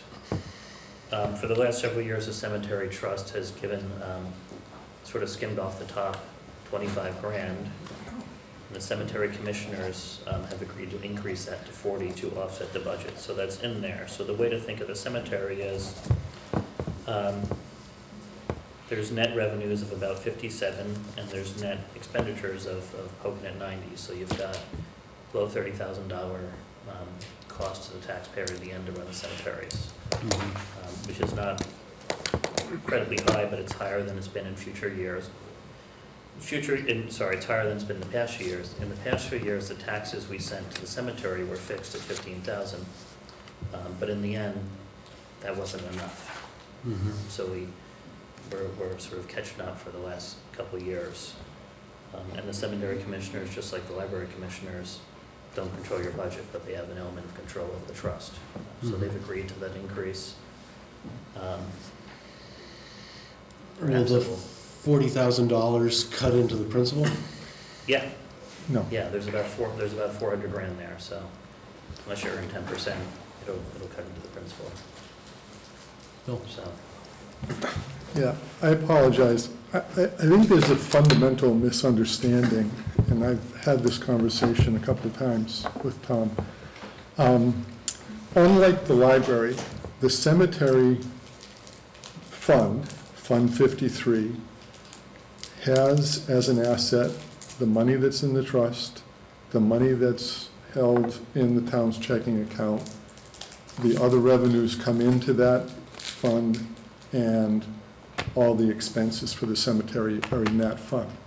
So if you go back to the 2023 budget, the only interface between the cemetery fund and the general fund was the $15,000, that top line, property taxes from the general fund. In the general fund budget, there was a $15,000 appropriation made, and you can find that in the town report. And that $15,000 gets sent to the cemetery fund in 2023, and it happened. If you look down in the 2023 budget, Tom has a line that says from cemetery trust, which is not in the budget for that was presented last year. There's a line this line that Tom has for interest, 53,600,800,100. That line was budgeted for $250 this year, and you can see there's $1,572 of interest that's been posted to that line. That interest is the interest that is generated for the cemetery trust by money that's just in the town's checking account. And my presumption is that there's $1,572 there, because I think earlier in the year you took $25,000 out of the investments and you put it in the general fund. But when you took the $25,000 out of the investments, it went from money that was invested in Fund 53, and now it shows up on the due to line in Fund 53. So it's still all in Fund 53. The $25,000 that Tom has on the line that says from cemetery trust, I have the budget here. That's interest on investments. Last year we generated $17,462, and we had losses last year of almost $60,000 on another line that's not on Tom's budget for securities gains and losses. So that line that says from cemetery trust, you don't need to take money out of the cemetery trust to put into the general fund to pay for the cemeteries. The money is already in this fund. I don't know what the gain is going to be, but my guess is that on the interest line that Tom doesn't show, interest on investments, it's probably going to be above $10,000. And I'm pretty sure that there's going to be securities gains this year. So I think in your 2024 proposal, you should have something from the cemetery trust generating interest there. You don't have to take money out of the cemetery trust fund in order to pay for cemetery expenses. As long as there's enough money in the general fund, you can just pay for it, and the due to line changes. So this is accounting. We just have a difference in accounting, but this isn't budgeting. Well, there should be something in the proposed 2024 budget. It's on a different page of the budget. For interest? Yeah. Can I sit next to you? It isn't the interest, just the way he's showing it here. This is from last week's packet. Overall, sorry, I was doing the same thing, summary of all revenues, and then in this line we have cemetery fund, which is showing 25, 25, 25. 25 budget and the proposed 40 for next year. But the 25,000 you're claiming that's all from the interest, Yeah, but that was just reflected in a different line here. All I'm saying is you don't have to take money out of the cemetery fund. The cemetery commissioners don't have to say, sure, let's take $40,000 rather than 25. It's all in the fund. It's already an asset in the fund. So If you want to take money out of the investment portfolio to earn less interest and to not be able to get gains on it, that's fine. You just don't need to do it in this fund. The library fund is different. The library fund has Fund 16, which is the trust fund. Yeah. Money gets generated there, and it gets sent to the operating fund of the library. This is the operating fund for the cemetery. So you don't have to take money out of the trust unless there's not enough money in the general fund to pay for cemetery stuff. So in terms of budgeting, all I'm trying to say, and I apologize, is that I think there should be the line items that we proposed to the public last year should be shown to the public this year in terms of how they perform. And they probably, at least one of those lines should have some revenue that's generated for the trust. The $25,000 I think that you have here, Tom, that you're showing from Cemetery Trust is the money that you took out of the investment portfolio. Yes, and I've changed the accounting for how we do cemeteries. Okay, that's fine. So the accounting has been shifted. And that's the reason for the discrepancy. Okay. Questions about the presentation? I don't know if you're done. Yeah, I'm done. Okay. Questions about the cemetery budget? King? Yeah, not to go too deep into the cemetery fund. Just 6 feet. Just 6 feet. Someone had to do that. I thought that's where you were going, but you couldn't decide if you were. Yeah. But at some point, with the rate of people not being buried, right, eventually the fund runs out. Yeah. Right. Doesn't it? I mean, it's not this year, it's not next year, but in some year the fund will. It could be next year. It could be next year. The way to think of it is, forget if there was a trust, or not. 90 grand in expenses, 20 grand in revenue, so you got a gap of 70 that falls to the taxpayers. Right. We skim money out of the trust to cover some of that gap. It's no guarantee if the trust goes up or down, right? I think it's important to take money from the trust, because if the cemetery commissioners, who have unlimited control over the trust, they see the monthly statements of the trust balances. So if we say to them, hey, there's 400 grand in the trust, but there's an accounting entry, so you really don't have that 400, it's invested on behalf of the town, that sort of gets lost in the wind, and they think, well, we got 400 grand. I think if they make decisions to pull from the trust, we should pull from the trust, which is what they decided, similar to the library. But yeah, and the library is different. The library is ongoing. The library is going to have ongoing capital needs. You know, at some point there's going to be a big capital project to redo the building. I know it's new, but give it 20 years, right? They'll pay their fair share of the heating system, which we're going through all sorts of machinations with.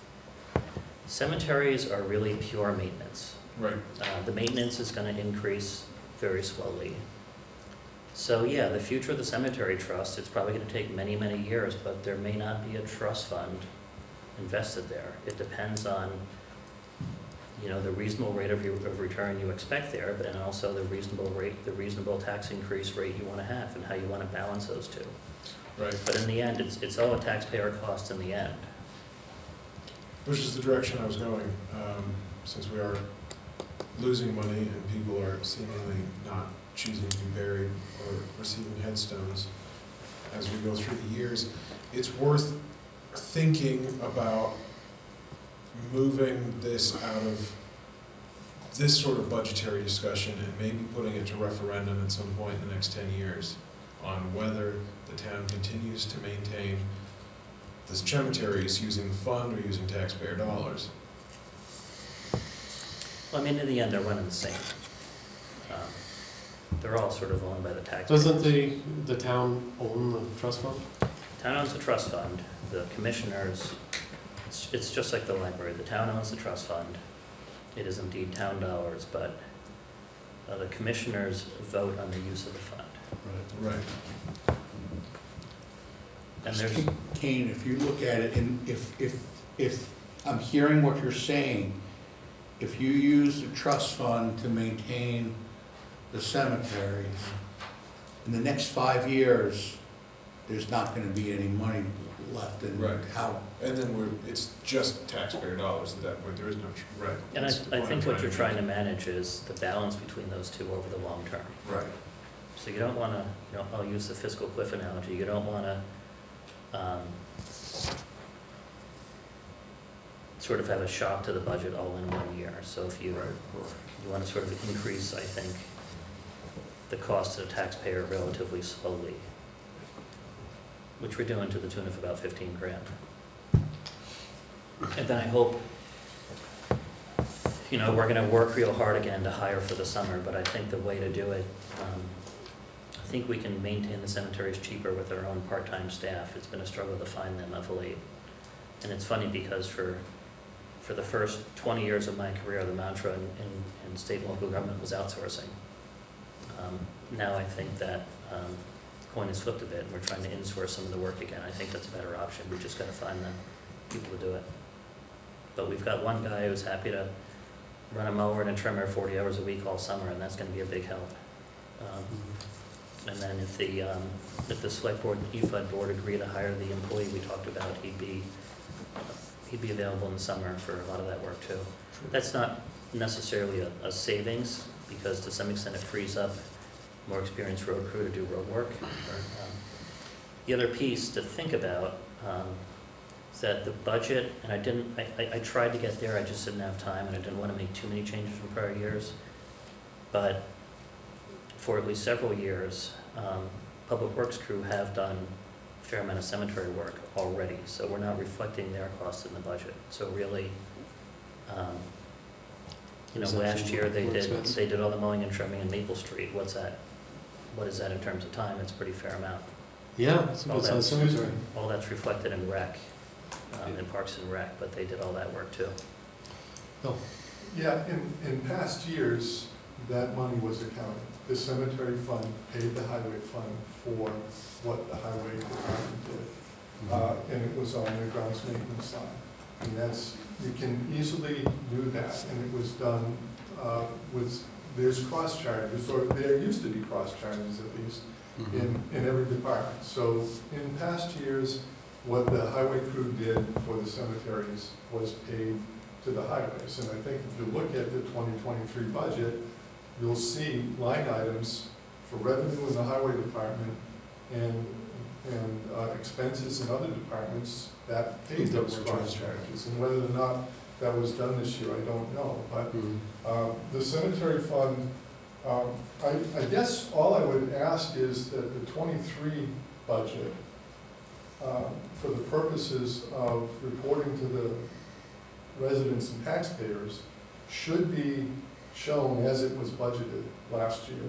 So line items that are not on this sheet that were presented to the taxpayers should be on there, so you can see all of the revenue that went into the cemetery fund and all of the expenses that came out of the cemetery fund. If Tom wants to change how he accounts going forward, I have no problem with that. And it's not an issue between Tom and me about 2024. But 2023 should be accounted for as it was presented to the voters, and right now, here it's not.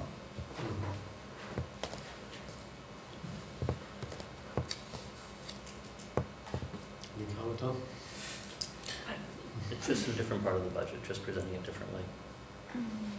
Listen. I guess as I'm trying to consider this as a select board member, I'm asking if we're comfortable with the recommendation from the cemetery commissioners. I don't have a lot of experience in this. I know we have a tax stabilization fund that has a set policy. I know the library can't find the set policy. I don't know what policy the cemetery does or doesn't have. I might fundamentally disagree with Tom about if it should spend it down or not, but I guess I feel like the question within our purview tonight, I just want to be careful about what we can and can't adjudicate. I think that's a fair point. I have the town report up for next year. I think we can report in a parallel way for comparison as it's useful. The proposal I see is a $40,000 from this year. If the cemetery commissioners are comfortable with it, I'm not inclined to object to the recommendation, but is it a broader board policy about, do they have a set policy? Do we have concerns about their set policy? Are we touching no more than 5% of the principal of the year? Like, I don't know, but I'm just trying to figure out how we just are respectful of everyone here tonight and adjudicate this, and then also move forward with the other departments we have to review. There's that. Yeah. Yeah, that's really the question. Yeah, well, and I think Bill's just addressing an accounting issue. He's just asking that we show the budget the way it was presented to the taxpayers last year.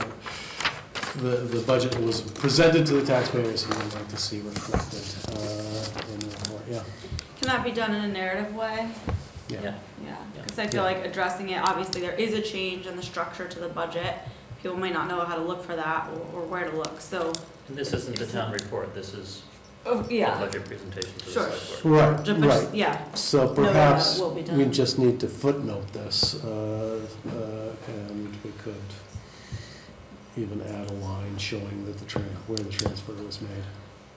I guess I would say, like, offhand, I have a moment of pause around, like, the idea of spending a trust down forever. I do recognize it's a vastly different operating model from the library, but I guess in my limited understanding, you know, taking a portion of the earnings every year. I'm just saying, I have no problems with this year's presentation, but I guess that to me is the other footnote, is if there's the broader conversation. I think Kane's point may be a little aggressive, because I think we're obligated to take the going out of business cemeteries, but it is like the longer term operational model about how we do it at what cost is, you know, maybe worth revisiting outside of this year's budget cycle. My understanding is that the reason we're in the cemetery business is that they don't make money, and so therefore it becomes the responsibility of the town. Yeah, it's embedded in state law. One final point, and the reason why the $15,000 was in the general fund and showing the transfer into the cemetery fund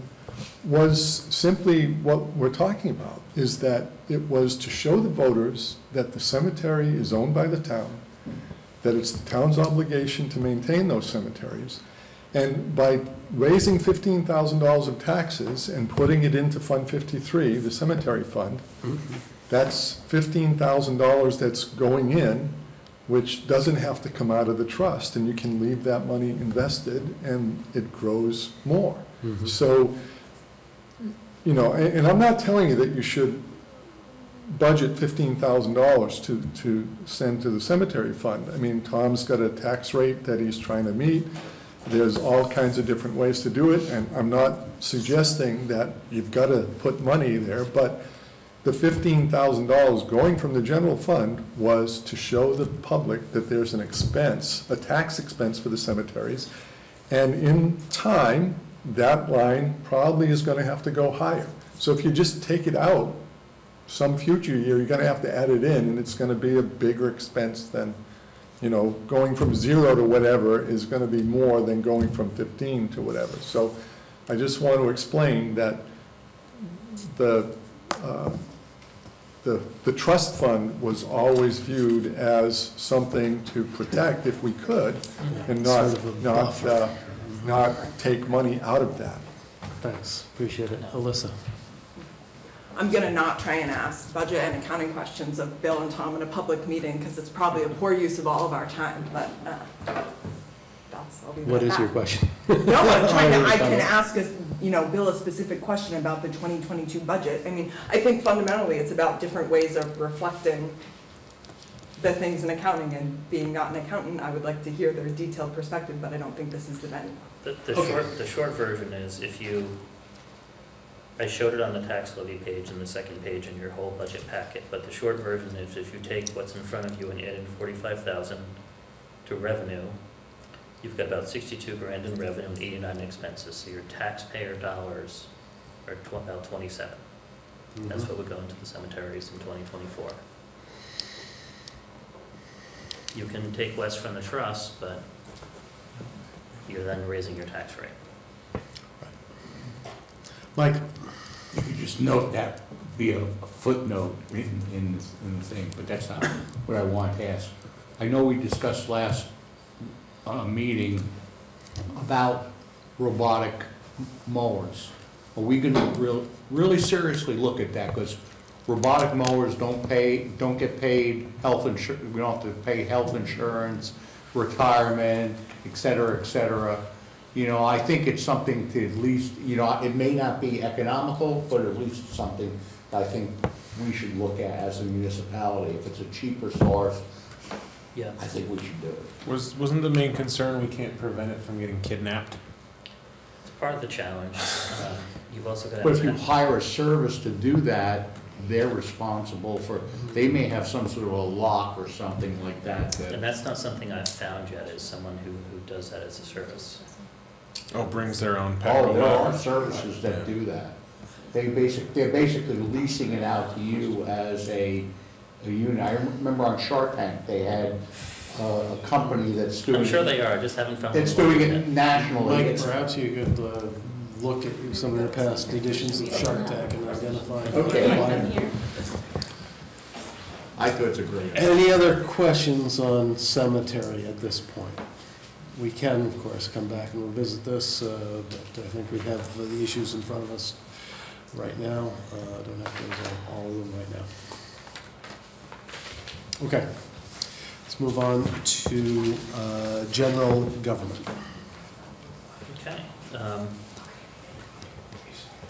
Starting with the revenues, tax interest and penalty, 2024 numbers are pretty comparable to 2023. Penalty is applied once a year, so that wouldn't change as we finalize 2023 and get the accounting done. The 0.225 of 1% of school taxes, that may go up a bit depending on school taxes, but it's pretty rational figure, I think. The village admin service fee is formulaic at this point. That may change a little bit, but that's town to e-fund money. The pilot money, so in 2023 we had a $40,000 surplus of pilot.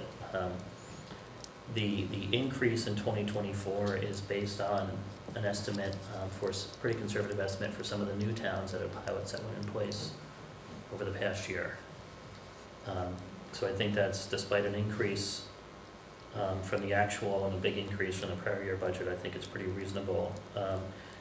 The forest and parks money and the current use money, those are based on the actuals, and those are pretty set amounts every year. The state has to appropriate them, but they haven't not done that for a long time, and I think that would be a sea change if they hit those sources for towns, despite their difficult budget, because there's a lot of towns where it's a much bigger number than us, although we are a sizable number.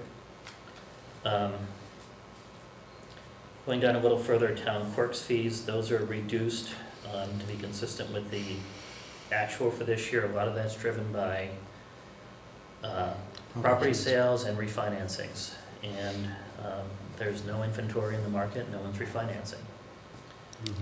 So I think it makes sense to reflect the actuals. Historical Society is tied directly to their expenses. It's been a smaller number in prior years. In 2023, it went up. They hired someone on a part-time basis that they are paying for, so that person's on our payroll. We're actually just today sent them the final 2023 bill. I'm not entirely sure that's going to continue and that they have the money to continue that, at least at the current rate, but if that revenue is reduced, the expense is reduced, so it's a net zero in the end. The debt service is generally based on actuals. The $50,000 shown there is essentially the skimming of the 5% from tax stabilization. But overall, the real change in the revenues boils down to a big increase in the pilot, some reduction in clerk fees, and better interest earnings. We go to general government expenses.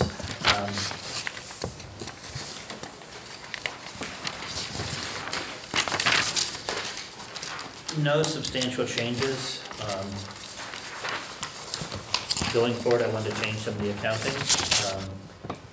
We used to show the clerk and only the clerk, and we have a clerk and an assistant clerk, and so I wanted to show them together, because I think that makes sense to really show the department more or less as one.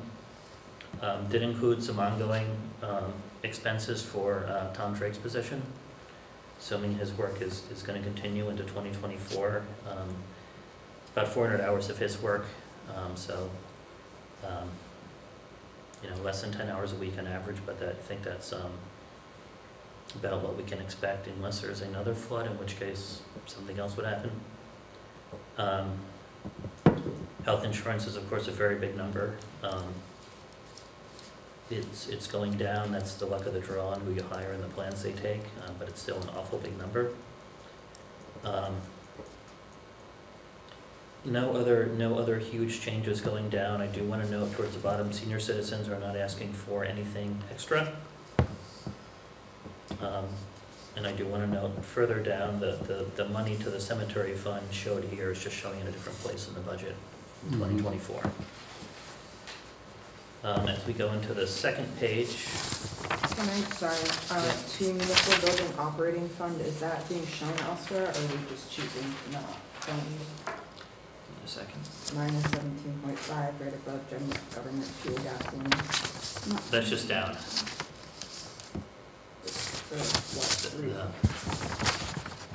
So we have a reserve fund built up there. So we're in some prior years we funded the cost of municipal building plus a reserve, and this year we're just funding the cost to operate the building.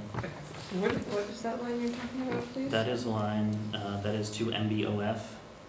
It is $56,088 in 2024.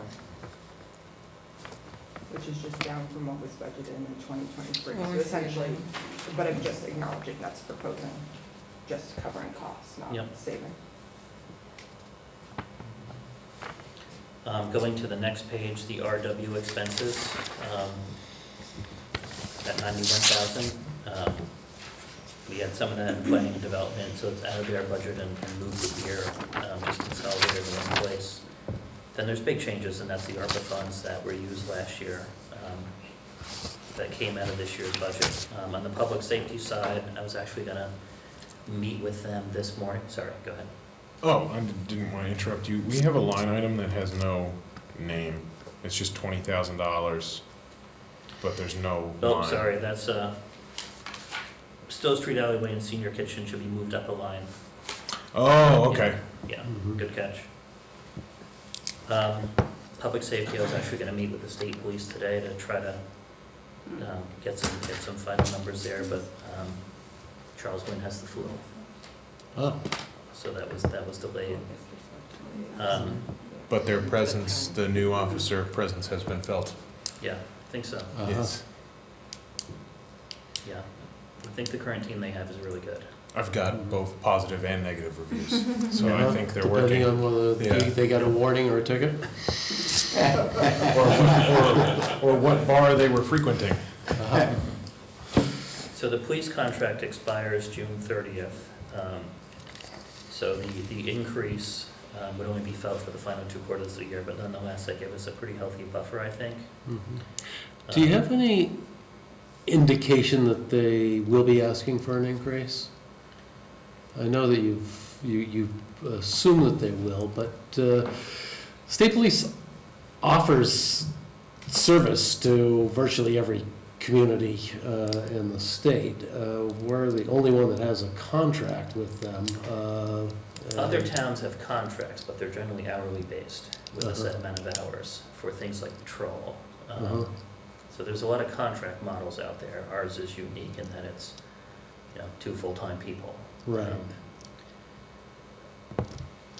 I think they generally request reasonable increases of other towns, but we've had a contract for 3 years that effectively had almost 3 years of zero in it. Right. I guess it makes sense to trying to hedge here and be a little careful. The ambulance service side is another pretty big decision. So I've met with them several times. Proposal here increases their per capita fee to $35 per capita. That's still that's up from 26? Up from 26, so it's a big increase that's still pretty consistent with the range of costs you see statewide. You see some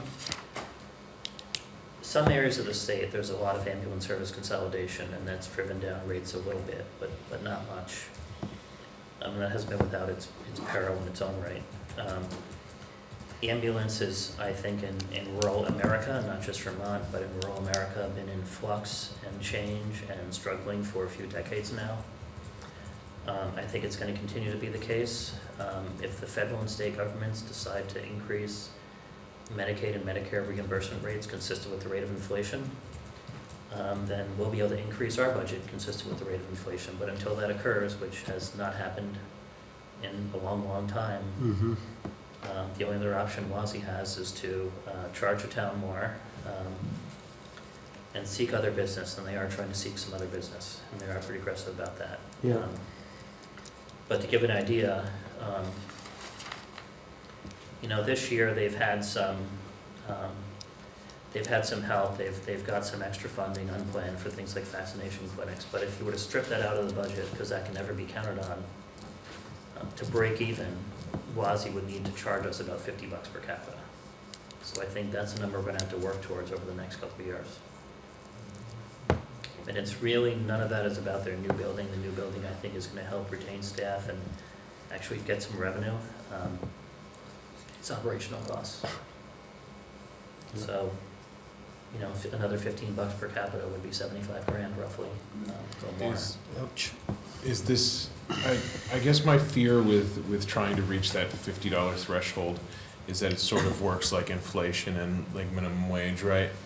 State House was like, well, we're gonna be at 15 at this year, but now our inflation rate has exploded, and now 15 is no longer, right? So if we're at 50 right now, we're trying to reach that, who's to say in a few years it's not gonna be 75. I think part of their challenge was they charged so little for so long. If you go back even just to 2020, they charged us, less than $8 per cap. When I think statewide, the average was probably closer to 30. Because they were doing outside fundraising, or what? Maybe 2020 is not the best year, because I'm sure they got a lot of COVID money. But in general, their per capita fee has been very, very low. And Waterbury got a great deal for years. Now we're catching into market, I think. Yeah. The other piece we have to prepare for is, and actually the DRB just approved their permit last week.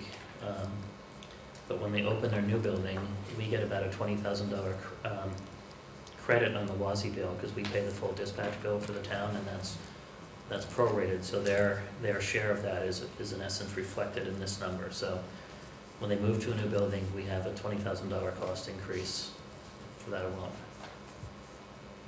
And that gets paid out of which budget? Sorry, I got confused. Yeah. The dispatch doesn't change. We get a credit because we own the building there and now, so we get sort of a lease credit, if you will. Okay. So that's where the 20 grand arises from. The dispatch will stay the same. All right. Thank you. That's my question, Kane, thanks. No problem. I was thinking the same thing. And then municipal building, so the auditors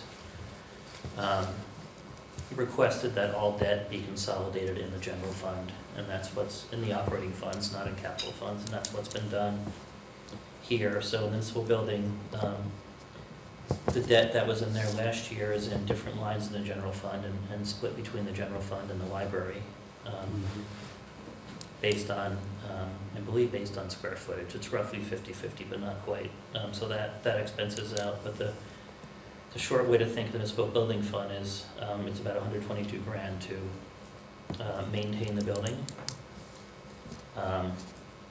It's funny because at this time last year, we were dealing with heating issues, or where we were going to blow the budget. Sort of having that same thought right now, because we're still dealing with heating issues. Beginning of this month, we had essentially no heat over there, and now the heat won't shut off.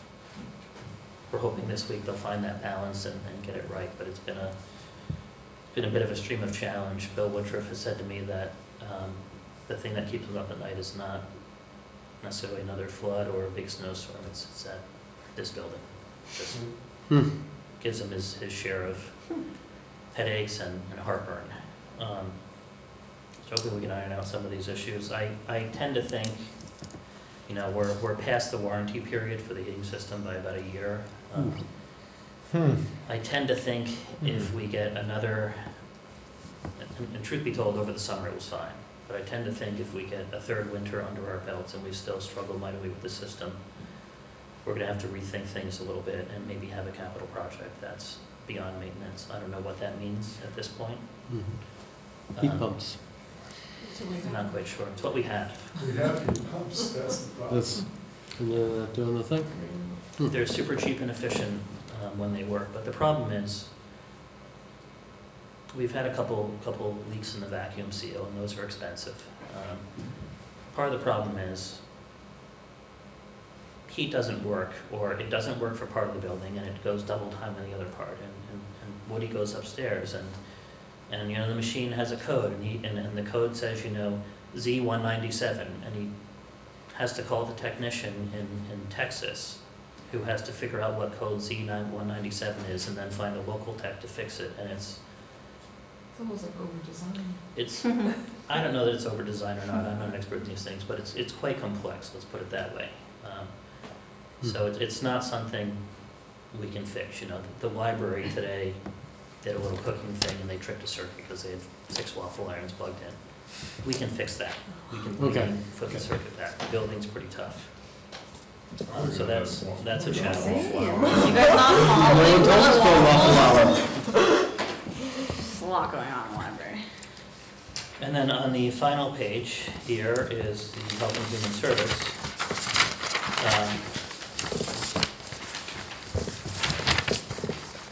Kept some money in there for the community service officer, which is where we pay an animal control officer, if we can find one, or if we want to find one, which is a different conversation. And then the, which is minimal, but we've struggled to find that position for a lot of years, so I'm sort of assuming that my success will be no better than anyone else's. The big expense on the bottom, the public health expense, that is funding for Washington County Mental Health. But in the end, it's a pretty minor cost center. After the dog control hearing, we'll redouble our efforts to try to find an animal control officer and do what we can to make some strides there. And Alyssa and Karen and I sat last week and tried to figure out some potential updates to the ordinance that might help us on the fee schedule. So we'll bring something back to you, hopefully around the end of the month, if not early February. Okay. And then we are on to... Any questions on this? The public health, the Washington County, that's above and beyond what their special article request is? I don't think they have a... Right. They don't They don't have a ask special, okay, I thought they had a special article. No, they have a page in the book. They submit a report. I know they're in the report. so- Yeah, but they're not a special article. Okay, thanks.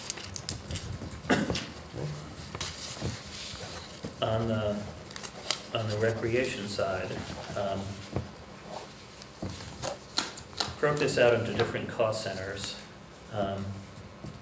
Pool had a difficult year this past year, generally due to the weather.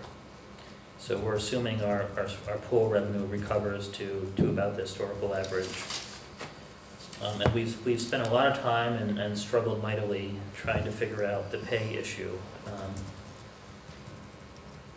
And we've even discussed, which I don't believe we're going to do, but we've even discussed having pool hours without staff, which some municipal pools actually do. Our insurer hates the idea, but some pools have essentially a sign that says swim at your own risk, and they have certain hours, for instance, just for adults where you can swim. Like adult swim, yeah.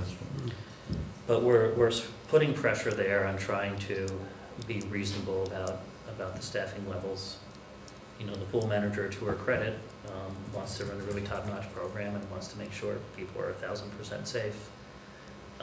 You know, I've made the argument that, you know, if the pool is open just for the swim team, for example, presumably they're pretty capable swimmers, and presumably the coaches are pretty actively involved, and so maybe one lifeguard is plenty. So we've had those conversations to try to control cost. But the pool, in essence, in your average year is probably going to cost about $50, which is what we budgeted. You won't find a municipal pool that's summer only in Vermont that operates at profit. or break even. They all have some cost basis to them. And that's just the reality of running an 8-week pool. We talked about last year, and we're talking about now, trying to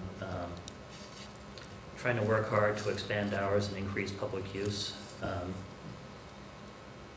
But in general, that's been tried a lot in the past and hasn't really worked all that well. We'll keep trying. Doesn't mean we won't try, but I don't think we're going to dramatically exceed our revenue number by figuring out some magic formula of staying open at certain times. Really, the pool is fundamentally about the day camp program, Right. when it's loaded with kids. Going down a little further, showing the revenues for the non-pool programs. These numbers are a little above 2023 actuals, but we think very achievable, and we've also had a lot of conversations about rate increases, in part because now we finally executed and have 2 full-time FTEs. But I also think that with the staff we have, we're going to deliver a higher quality program. So I think this idea of, essentially $100 per week for what amounts to 50 hours a week for your child to be in rec camp it's going to have to change. It's not going to have to change dramatically, but it's certainly going to change and above the rate of inflation. And I think similar things for after-school program. They're also working pretty hard to do little things and identify new revenue sources. The simple one they're already working on is school and service days, where we can be open and take kids at our rec facility. Mm-hmm. Snow days are tougher enough to track because they're unplanned, and we sometimes need the high school kids. And since they can't plan any better than the schools can, we can't necessarily be open, but planned in service days, we can work around that school schedule and snag some revenue that way. But the salaries, so the salaries are reflective of the 2 full-time year-round people we have now. Summer program pay is above 2023 budget, but below actual because our second full-time person is going to be full-time managing the summer program. He will be there, so that's a big part of it. Then the mini camp pay is pretty consistent with last year's budget. Some of the summer program pay, I think we're going to make an accounting entry in 2023 and move it into mini camp. But overall, the payroll for rec non-pool programs is about 315 grand, 320 grand. So pretty big number, but pretty substantially offset by the revenue. Mm-hmm. And the way I tend to think of these programs is, at our peak, I think we enrolled 168 kids last year. That doesn't mean they were all enrolled for the full 8 weeks, but that was the peak in theory of who could show up one day. That's probably a bit high. But nonetheless, 150, 160 kids, and you're talking, I think, good, quality, safe, fun, and childcare for what amounted to $100 a week last year. That's a pretty darn good deal. Right. And that's been way below the private market. So it's not going to be 100 a week this summer, but it's not going to be 200. It might be 115 a week. The other piece we're trying to figure out is I guess it's 2 years now where our system crashed the day parents registered their kids, and so we have, and this past year it was actually done on town meeting day when registration opened. So one, we're not going to open registration on town meeting day, and we're also going to work with the vendor to see if we can stagger registration and perhaps have Waterbury residents get first bite at the apple. We didn't turn away anyone last year, but I think there was a perception from a lot of parents that the system crashed, couldn't register a kid, and they thought they would be locked out and wouldn't have a place for their kid to go for the summer. So I don't think that'll be the issue, but I'd like to find a way to give, perhaps Waterbury residents a couple days to register and then open it up to non-residents. So you're not having registration on town meeting day? No. All I did was get phone calls on town meeting day that I couldn't answer. Mm-hmm. So, I was at the school getting phone calls. yeah, so it's not a That's good a idea. real, that deviates from years and years and years of that, so, I I encourage just don't- Katerina to get word out. I just don't think it's a good practice. Maybe Katerina will convince me, but Could we do feel it like- before town meeting day? I think we could. I think a week is gonna be fine. That would avoid getting lots of complaints at town meeting day. Yeah. Yeah, I'm not, just to add to that, I'm not so sure it matters what day it is. It's the popularity of the program, it's the affordability of the program, so no matter what day it is, Yeah. there's gonna be issues around that software crashing. And we've, Right. over the years in the office, we've had all kinds of conversations about how to stagger it by age group or last name, but then you get families who have kids that may have two last names, may have two age groups. So I think a change is warranted for sure, because it's crashed 2, if not 3 years. But I don't think it's gonna matter if it's town meeting day or the Friday before or what it is. It's just a popular program. Yeah, just a popular program. And the affordability is one of the key elements of its popularity. Sure, for sure. Going down further to the next page, no big changes in the rest of the rec expenditures.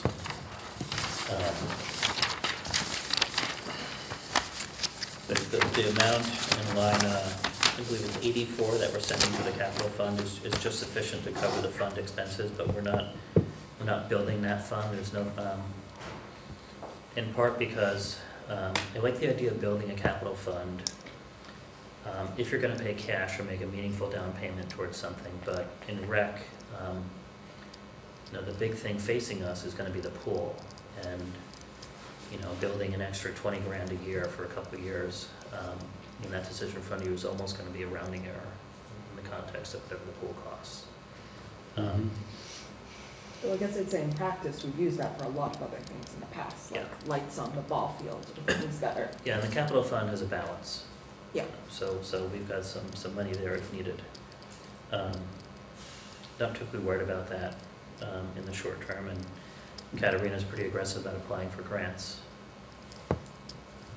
Onto the parks maintenance side, we essentially budget here a half-time of a public works employee to do parks maintenance all summer, and some part-time pay.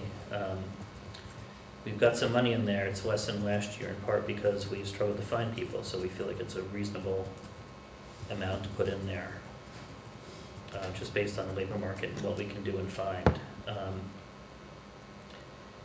And then the grounds maintenance of 20,000 is pretty consistent with our historical costs. In general, just materials and stuff they need for all the ball fields related to that. It's not in here is the soccer field up at the ice center. We own the field. We are going to put some work out to bid for that field in a few months, but the current plan is that that's a FEMA project. The town owns the field, and the soccer club would cover the town's match. So it shouldn't be a town expense related to that. And I think that's essentially part of the lease agreement we have with them. Going down a little further, we've got some new lines in the parks budget, which are just maintenance items, so they're removed out of the recreation capital fund, because I view them more as maintenance and not capital so much. But nothing huge. The short version of parks is about $100,000 to maintain your parks, and I think that's gonna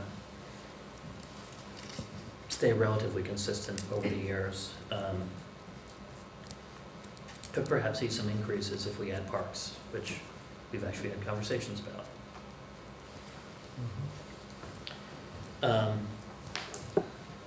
Going down, so just going down to that. EFUD's still holding on to that park maintenance fund? They are. They indeed are. EFUD has a meeting on Wednesday, but yeah, they're holding on to the parks maintenance. Do they have any plans for that spending? Yes, they indeed do. I realize it's a different municipality, but I'm just curious. EFUD had sharp rate increases in 2023. My preview of the 2024 budget is there will again be need for some rate increases, not quite as sharp, but EFUD has some financial needs, so I think it's probably a pretty hard ask for EFUD to give up that amount, and then from let's just leave it at that. We'll have Betty. Go ahead. So the way I think of rec is if you go to line 117 on the final page, the net impact of all programs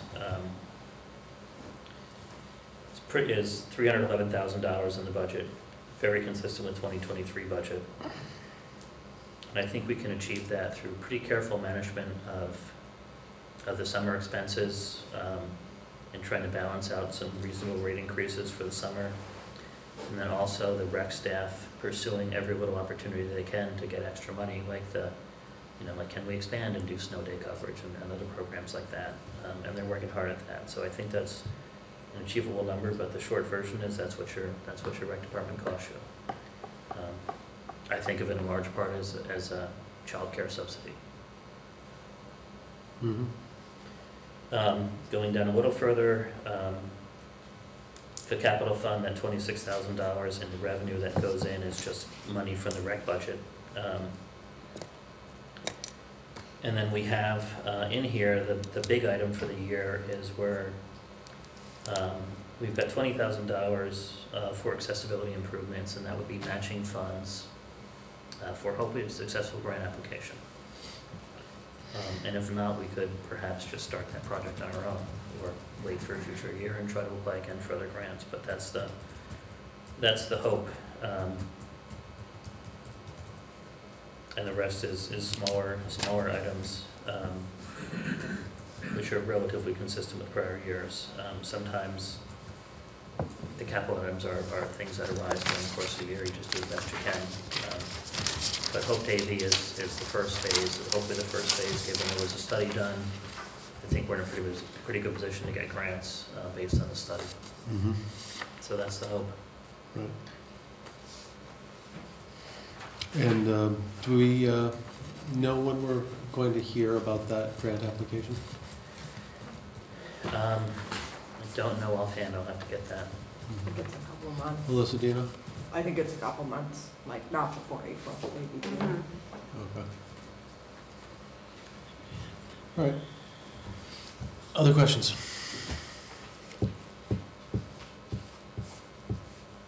Lisa? Just want to pick up on what Karen said about the recreation camp sign up on the next time meeting day, or the public information notice. That's changing that because people are so accustomed to that. I want to change it real bad. Maybe my rec staff might disagree with me, but right. I've had 15 messages after town meeting day ended. Oh, I totally get it. It's really hard to multitask on that. However, to move it before town meeting day would probably not be a great move because school break is that week. The first day back to school is town meeting day. Is the day after town meeting day. So like, if you put it in that week of school vacation, that would, great move too. So just to think about not putting it during the school vacation would probably be a good idea. I appreciate that, yeah. Yeah. Melissa? Off topic, BORAC is March 1, we're both incorrect. March 1. March 1? Oh, What's so on their website. we will know by town meeting day. Yeah, my only thought in terms of me opening it before town meeting day would be to lessen the burden. And if people were paying attention, they could be get the early bird special. People pay attention. We've got, once you're in the system, we can send an email blast to everyone in the system. Yeah. I mean, I appreciate the fact that people will be on vacation, some people won't be here, but it would perhaps dissipate the big flood of signups.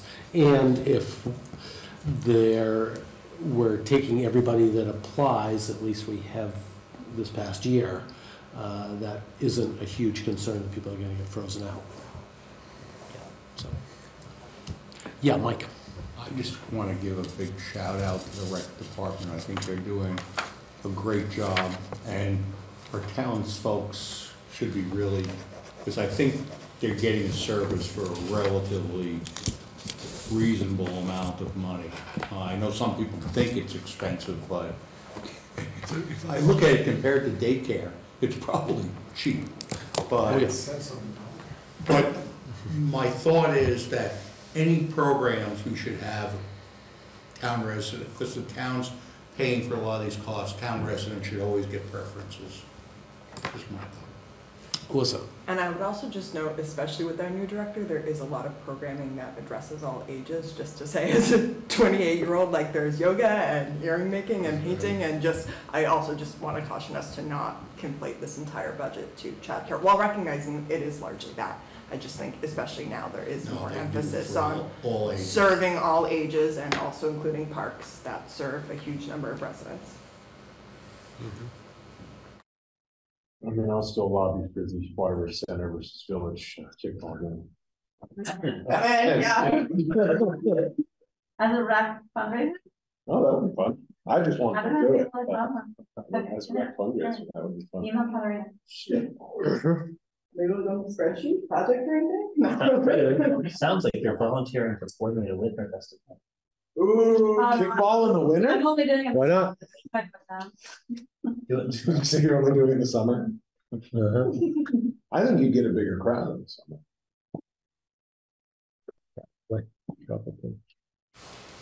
And Tom, you're still available to meet with the rec committee on Thursday? Yep. So we talk about Anderson Fields planning. Okay, Anderson Complex.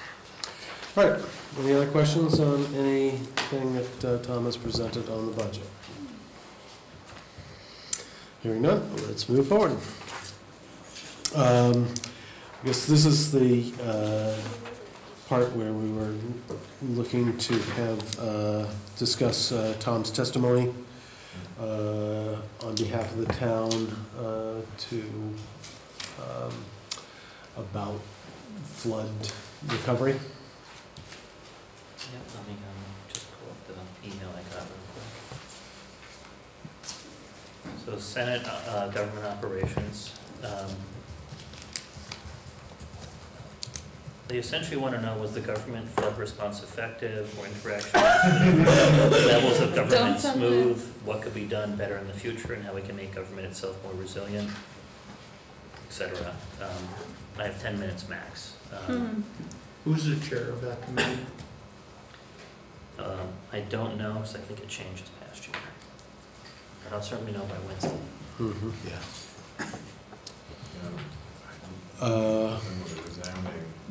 Better. Well, we don't want to, we want to make this constructive, right? So 10 minutes of complaining probably isn't going to achieve that goal. I think the biggest point I want to make is, and Brian brought it home, there's a complexity to all the state programs and all the funding sources, and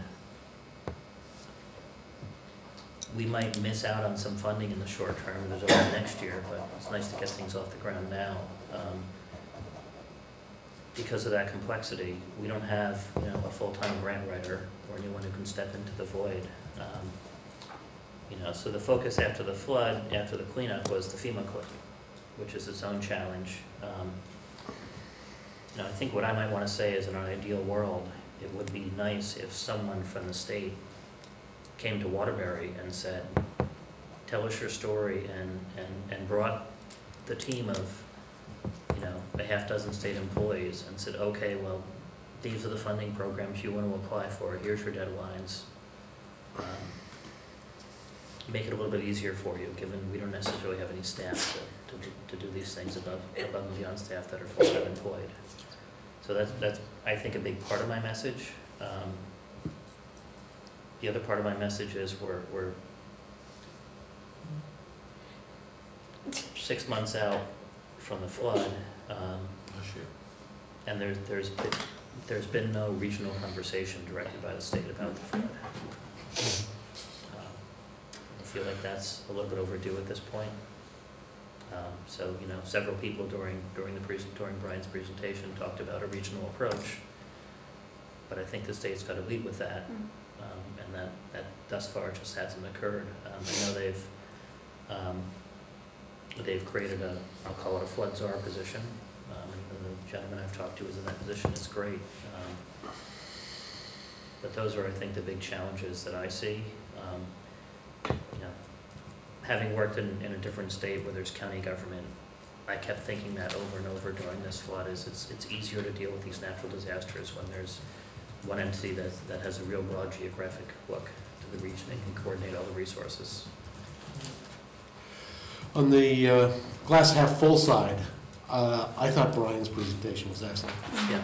You know, I really appreciate him coming prepared, presenting us very clear opportunities, and even giving us sort of a roadmap for moving forward. And to be clear, he's not state government. Yeah. Just say it out loud, I just want to say. But, you know, maybe we'll see some funding that is sort of a vision to what's possible, and I think that would be worthy of mention. Danny. Tom, I noticed you're last on the list of the agenda, so I don't know if you're actually last, but you can leave a big impression. Right. Okay. I think, you know, and I'm just bringing up like what Bill and Liz and Tom were sort of talking about is like that patchwork of available funding, and that even our most knowledgeable and dedicated folks who are volunteering are still feeling like they're running around in circles. And so I'm not sure, you know, the direct, succinct question, but just the mention of like how difficult it is without that coordination, and that just the funding piece in particular that had come up. And I suppose if I could look back,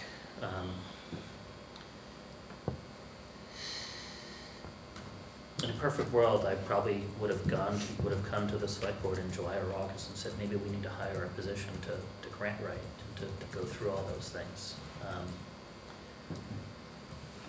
I feel like now we've got a better handle on it, so we can get it done, especially with Brian's help. But I wish, in retrospect, that would have been something I would have brought to you. I feel like that was a mistake on my part. Doug, you had your hand up. Yeah, I just want to offer an observation. I've been on the Regional Planning Commission now for several months. And in the course of reading staff reports every month in preparation for our commissioners meeting, at the very granular level, you'll see the town names of what the Planning Commission staff are doing for the towns. Not all of the towns appear there. Mm-hmm. The Regional Planning Commission is a resource that not all of its members take advantage of, and it has the ability to do the sort of thing that Brian did for us this evening. So I would encourage us to be, I don't want to say aggressive, but to be cognizant of that resource and use it in ways that we can for this funding. Melissa. I don't know if this is within the scope of the testimony, and I want to keep the positive framing, but I guess to like borrow a bit of a Ted Brady conversation from the Vermont League of Cities and Towns, he always talks about towns are being asked to do more, and I guess kind of one of my big takeaways both in July and December was kind of the dichotomy between community sentiment and community needs and capital M municipal government needs and sentiment. I mean, maybe most pronounced in this most recent December meeting where kind of you gave the like 24-hour municipal update, which was, you know, yep, roads are in good shape, culverts are in good shape, kind of we're fine. And then we had volunteer coordinators saying there's imminent needs with 60 households. And, you know, I want to make sure we frame it in the framing of state government response, but I guess it's figuring out, you know, I think towns, or at least our town, at least in July, took on the purview of providing more support and did a lot of that through incredible volunteer resource. And I want to honor that and then say that like my reflection on how state engaged with that is that maybe they didn't always recognize that. You know, there was systems of the RPC calling you to ask about roads and ask about damage. And I don't know that just as a municipality, I was struck by you have these kind of two separate systems with two different needs, and I don't know that there was a whole lot of coordination in general, but to the extent that there was, that it recognized those different roles, and in my view, kind of both sides could be strengthened. There's the piece you're speaking to about grant rating, and I would also just frame, I think like Waterbury, like we have more capacity than most towns I work with professionally. Like the fact that we have a town manager, so the fact that you're still saying there's a huge need, just really strikes me, knowing that like we're not a volunteer select board doing it all on our own. But yeah, in terms of things on the ground, I think like there was volunteer resources or things, and we've kind of had conversations about whether everything going through an emergency management director makes sense, but I guess my closing thought would be around transparency, around how the state wants us to coordinate information or use resources. I will say, in this last event, I heard more clearly in the press conferences, and maybe I just didn't hear it before, but like, if you have needs, they need to go to your emergency management director, and they need to go to the SEOC, but I think about instances like not knowing they were using cleanup crew or putting 211 in data. I think if there was more knowledge of how the state operated and what systems it's used, shared by all, both municipal and volunteer in our case, or all those other things, there would just be more thought about how you could plug in effectively to the system. That's me off the cuff, so I also just want to like say that personally I'm comfortable with you also having a conversation with like Liz Schlegel and getting her thoughts, not to say take them all, but I guess that dichotomy is what I strike from a municipal perspective. And Tom, you and I met with Liz last Friday. One of her points was that she feels that there's a general lack of awareness about 211, how it works, why it's important, and one of the impacts of that was that Washington County was left off the most recent request for FEMA emergency funding in the December incident, and that's going to have an impact on us as a community. Bill, you had your hand up? Yeah, to that point, Roger, Tom Drake just posted on Front Porch Forum within the last couple of days asking people, please report to 211. It's not too late to do that. So folks should. I think, Tom, you're being a little too hard on yourself in terms of going back to last summer and deciding that we need a grant writer or whatever. I mean, in the heat of the moment, so to speak, you do what needs to be done, and there was a lot of things going on. And thinking back to Irene, what I feel is different, and I'm not intimately involved except through crew, is that there's not been a lot of disaster recovery initiatives put forward by the state yet. I talked the other day about the Vermont Disaster Recovery Fund, and they're kind of still haven't got any money out the door yet. But we weren't able to get Barb Farr. I think it was 2013 before she started. I mean, the flood was in 2011, and we applied for CDBG, DR grants and things like that, and we didn't get that funding until late in 2012 and 2013.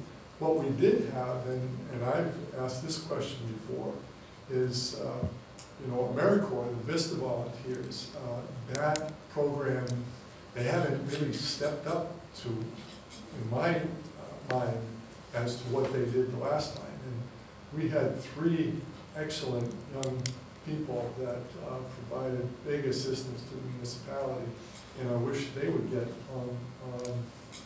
get something out that could be used to help, because they were tremendous staff resources that we paid, I think it was like $6,000 or $8,000 a year for 40 hours a week for those positions, and we had them for 3 years.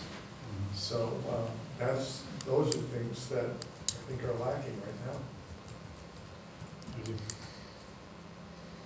Roger? Other input? Yeah, Chris. So, Tom, I just want to clarify, you're testifying in front of who? Senate Operations. Okay. I was going to keep this under the lid, but for what it's worth, and I don't know if you can use this to our advantage, I received a phone call today from the Secretary of the head of Agency of Transportation in reference to my concerns about the aggregate issue that we're faced with.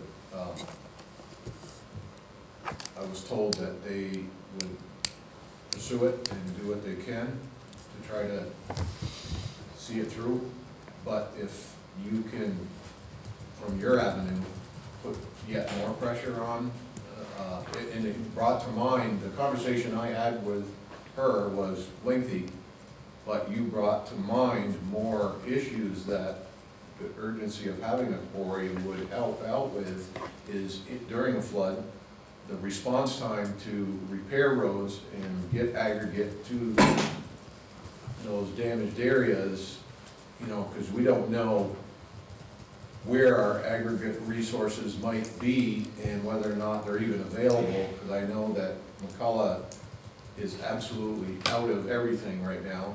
Well, and even if we've got a stockpile, river road floods. I mean, getting access to those other quarries, being this distance away they are, you know, be advantageous from that perspective to have our own place where we could get it. So if you can use that as any kind of leverage to kind of pile on from another avenue, the importance of that resource, it might open some doors for us. Okay. All right, I think he's probably got enough input because we gave him 15 minutes and he's only got 10 minutes to speak, so there we go. You can watch it online as a note, if you choose. Be exciting. That's gonna be tomorrow, right? Tomorrow? It's Wednesday. Wednesday. Sorry, I Yeah, was looking at the full agenda. Yeah, we're not quite at midnight yet, so. 1:30 p.m. on Wednesday. 1:30? Okay. That's Senate operations. Okay, let's talk about next meeting. We're looking pretty full up, huh? Well, maybe not certificate of highway mileage, but. That'll be Monday, the 22nd. And again, just point of order, Danny, you are available to chair if I just zoom in as a innocent member. Innocent, yes. Okay. Are you coming in under an alias? Like yeah, so we're going to use Catherine's iPod as well. Big fake mustache. Walkie-talkie.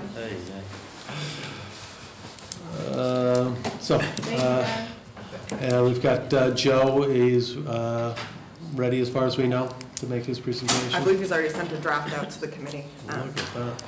Yeah, the library will need some time.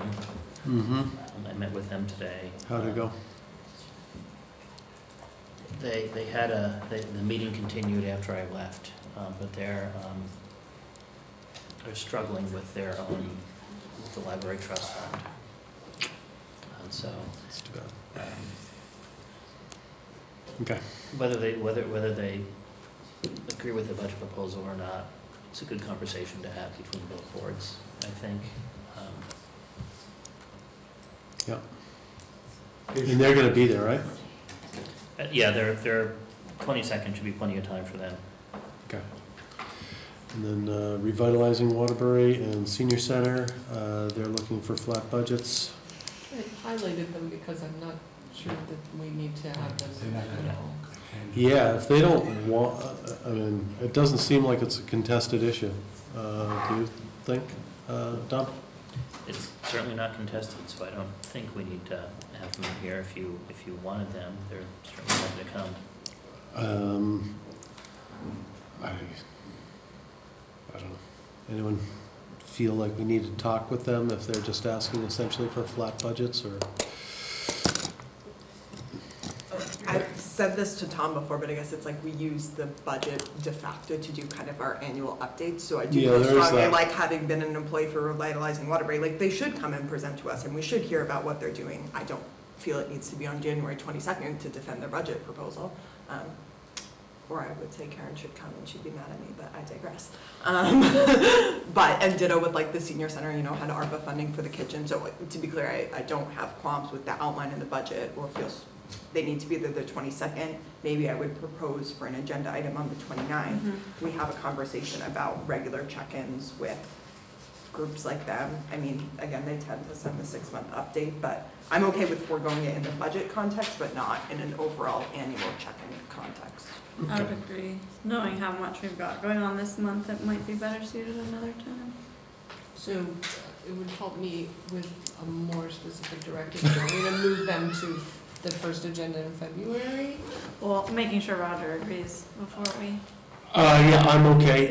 In fact, I would prefer, honestly, to talk with them about their annual plans, if it's not specifically budget related, and we could spend a little bit more time perhaps talking about the economic development proposal, because they essentially revitalizing Waterbury is our economic development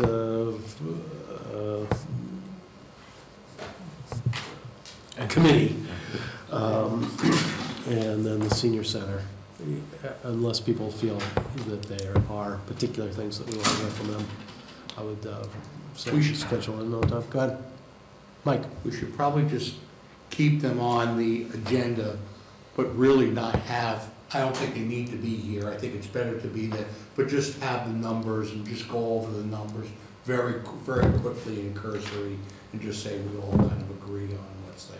Guess I'll just say, as someone who used to work for an organization, if I'm on an agenda, I sure as heck am gonna be at that meeting. Just personal, that's my personal view, so that's fine, but if the intent is for them to not come, personally I would. I mean, we can specify, but. Well, we have to discuss the budget. Okay. Right, you have to discuss the budget, so they have to be on the agenda. I don't think you could just say, you know, flat budget, don't include it. Even though it is, we all know that we're looking at both having flat budgets, but I think we at least have to acknowledge that and agree to that going forward with the full budget. Okay. So, in response to Karen's request, I would say we're going to keep it on the agenda. They're welcome to be here and speak to any issues that may come up, but we will reserve a opportunity to speak with them at greater length at another time. Yeah. Deal. Okay. And I didn't write this, but I think I took it off of the template that you provided, Tom. What are we talking about with special articles? Because I want to be prepared. Do you want to see the letters of request? Are there any changes from last year? No, not one. Anything from GMTA Ride, who I just finally got in touch with today. Unless you want to talk about making that not part of my job. But I have to ask 3 times for an invoice. But anyway, no, it's all flat funding. So I can bring the letters of request. I think, yeah, we just review the list, same as last year, but if it's all flat, maybe, I mean, last year the conversation focused around the senior center and the increase, but also how much of it was in the budget versus as a special article. Yeah, I recall that. And maybe the decision, maybe that's the conversation this year again, is now that the increase is not an increase, do you just move it into the budget? Okay. That's your call entirely. Yeah. All right. And we'll talk about it on the 22nd. And then just to give where we're at in terms of the tax levy, the public works budget had that $30,000 for sidewalks. And the more I talked to Bill Woodruff and thought about it, we have no qualms about deleting that, in part because it's a lot of work for his crew, because to stretch your $30,000, they pull the old sidewalks. And they've got other priorities that are in the roads. And in part because the more linear feet you can bid out, the better price you get. So it's nice to chip away at it and show some progress each year, but maybe it's something we save up for a few years and have a bigger project. Have a bigger project. But if that were to, so we have no you could certainly leave that in and repurpose it. But if that were to come out, and the library were to agree on the trust fund usage, your tax rate would go up $0.015, which is less than 3%. So Without the 100,000 by then? correct. Without what, I'm sorry? Without Tom presented a rate that was based on paying down $100,000 of debt Yeah, so from the general fund. without that, you could be less than 3%. Yeah. My only, Keep that 100,000 dry, keep your power dry, and save it for the future. yes. I guess I'm struck that like, WASI was not on the agenda tonight and we're approving a $9 per capita increase, which is just to say, I have no problem with it, but I find this RW Senior Center. They can certainly be on the agenda.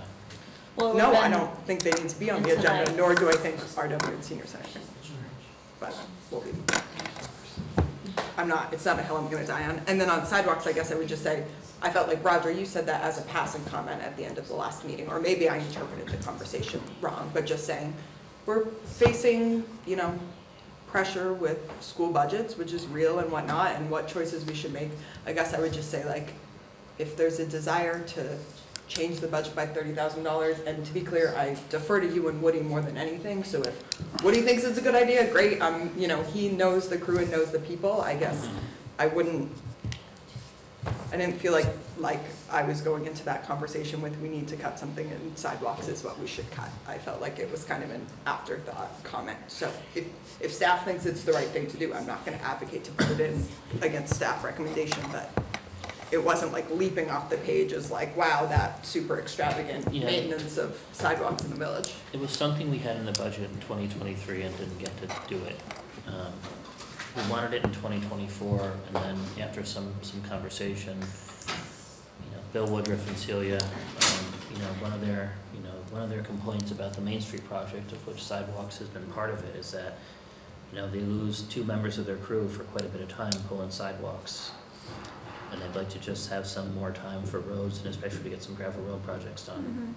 And don't they already have to do Park Road? They have to do some of that already. Yeah. So, I mean, there will be sidewalks done, but so it's that's already, fine. it's Then already I- paid for. Yeah. So, yeah, I'd be happy to have that $30,000 disappear and keep our tax increase as low as possible, because, again, our taxpayers are going to be facing a sticker shock regardless of anything we do here. But the more that we can reduce that, the better from my standpoint.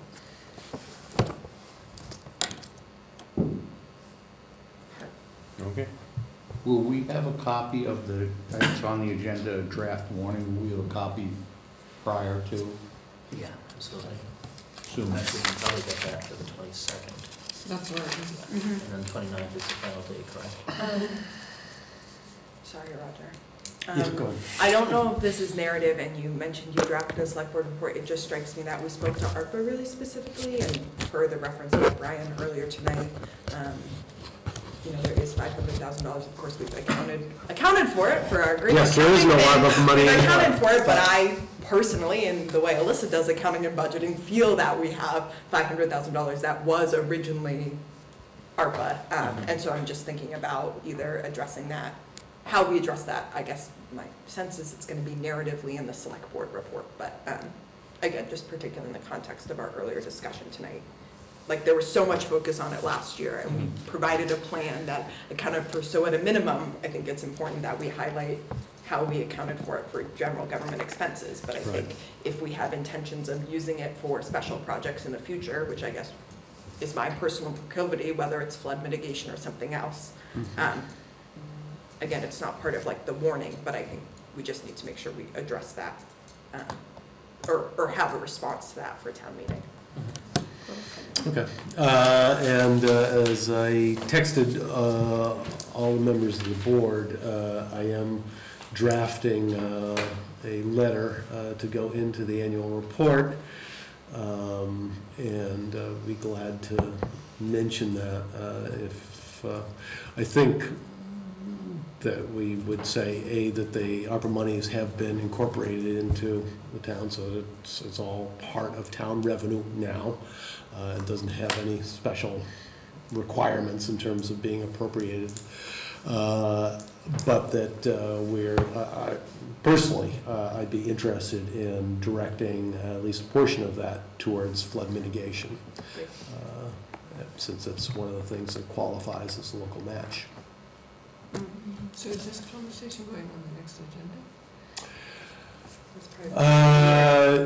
I was going to just put it into the letter that I was going to submit to you, since you told me I had a deadline of Friday. I'll just try to, and then also invite others to You're on the list. feed me input. When's my real day? And I can send you out the sort of like the outline of what I've got right now, and then you can tell me if I'm missing something. Makes sense. Okay. Could be a status update too, because there has been positive, like this bridge work was done and this gravel will be happening this year, and this is how the rest of it was accounted for in future plans. Yeah. The certificate of highway mileage, I put that on today. It doesn't need 15 minutes. I think it just requires your signatures. It's a. Bill might be It's able an to remind me. it's an annual. Yeah. It's a formulaic part we have to complete Are to you get our going state to- aid for highways. Yeah, I think Woody fills it out, and I think I just have to bring it here and have you sign it, is my recollection. So I'll change the times, but. I'll be in by the end of next week. I won't be here for the meeting. If you need you can have my signature up through next week. Okay. I'll see if I can get, I gave Bill Woodruff the deadline of Monday the 22nd, so I'll see if I can get it bumped up. See, she's giving me a deadline on Friday, the budget's not done, so I can't write the report. All right. It's not fun. An ongoing and storied relationship between the manager. I know the real deadline. I'm gonna look at last And just one last thing, Danny has Friday is when I'll invited start Skip to present EFUD on the 29th. Yeah, I have that on the agenda. Thank you. One other final thing of big importance. I responded affirmatively, and I've already got a couple people from town hall, but I was invited to be part of game show night for Winterfest. Oh. They'd like a town team. I think the library might do its own. Amen. So give me a second here to give you the date. Okay. It's February 2nd, Friday night, starting at 6:30. Sorry, there we go. Do we have to enter by the 12th? Is this what Natalie just told me to do? Yes, you should get yourselves registered. There's going to be. Your email today just said Friday, 6. I thought it was this Friday. Well, I just forwarded it. but- So, yeah, oh, no, it was the part you wrote at the top. Oh, did I? I don't know. Yeah, well, just maybe clarify, because when I read it, I deleted it because I wouldn't be available. I didn't know it was weeks away. Friday the 2nd, starting at 6:30, I think, getting there by 6 would be helpful. And it's at the Legion. They have a liquor license. I don't know what their bar is like. But The bar is very open and reasonably priced. there we go. So, And there also will be a flood event on the 10th. Katarina sent that to staff, right? I should have said that during Yes. public. I should also say, speaking of venues at the Legion that you all should come to, February 10th, there's a, what are we calling it? What the Flood event, which is. Isn't it a volunteer? Yeah, volunteer Volunteer appreciation, but I think appreciation, the select board is all duly invited and should try to attend. What time is that at? I believe it's. I don't think I got that. No, there wasn't. Oh, I saw that okay. Katarina sent one to staff. I'm not signed into my email. 6 to. I think there's going to be some broader. That's info. it. Yeah, I say, they're making like a town Facebook event and whatnot. I'm just realizing we won't, meet again till the 22nd, so. And that's February 10th. Which is a Saturday. Yeah, I think there was a motion to adjourn. It was seconded. Yeah, Alyssa made it and Kane seconded it. Alyssa. At 10 even, but well, 10 of them. And all in favor say aye. Aye. Aye.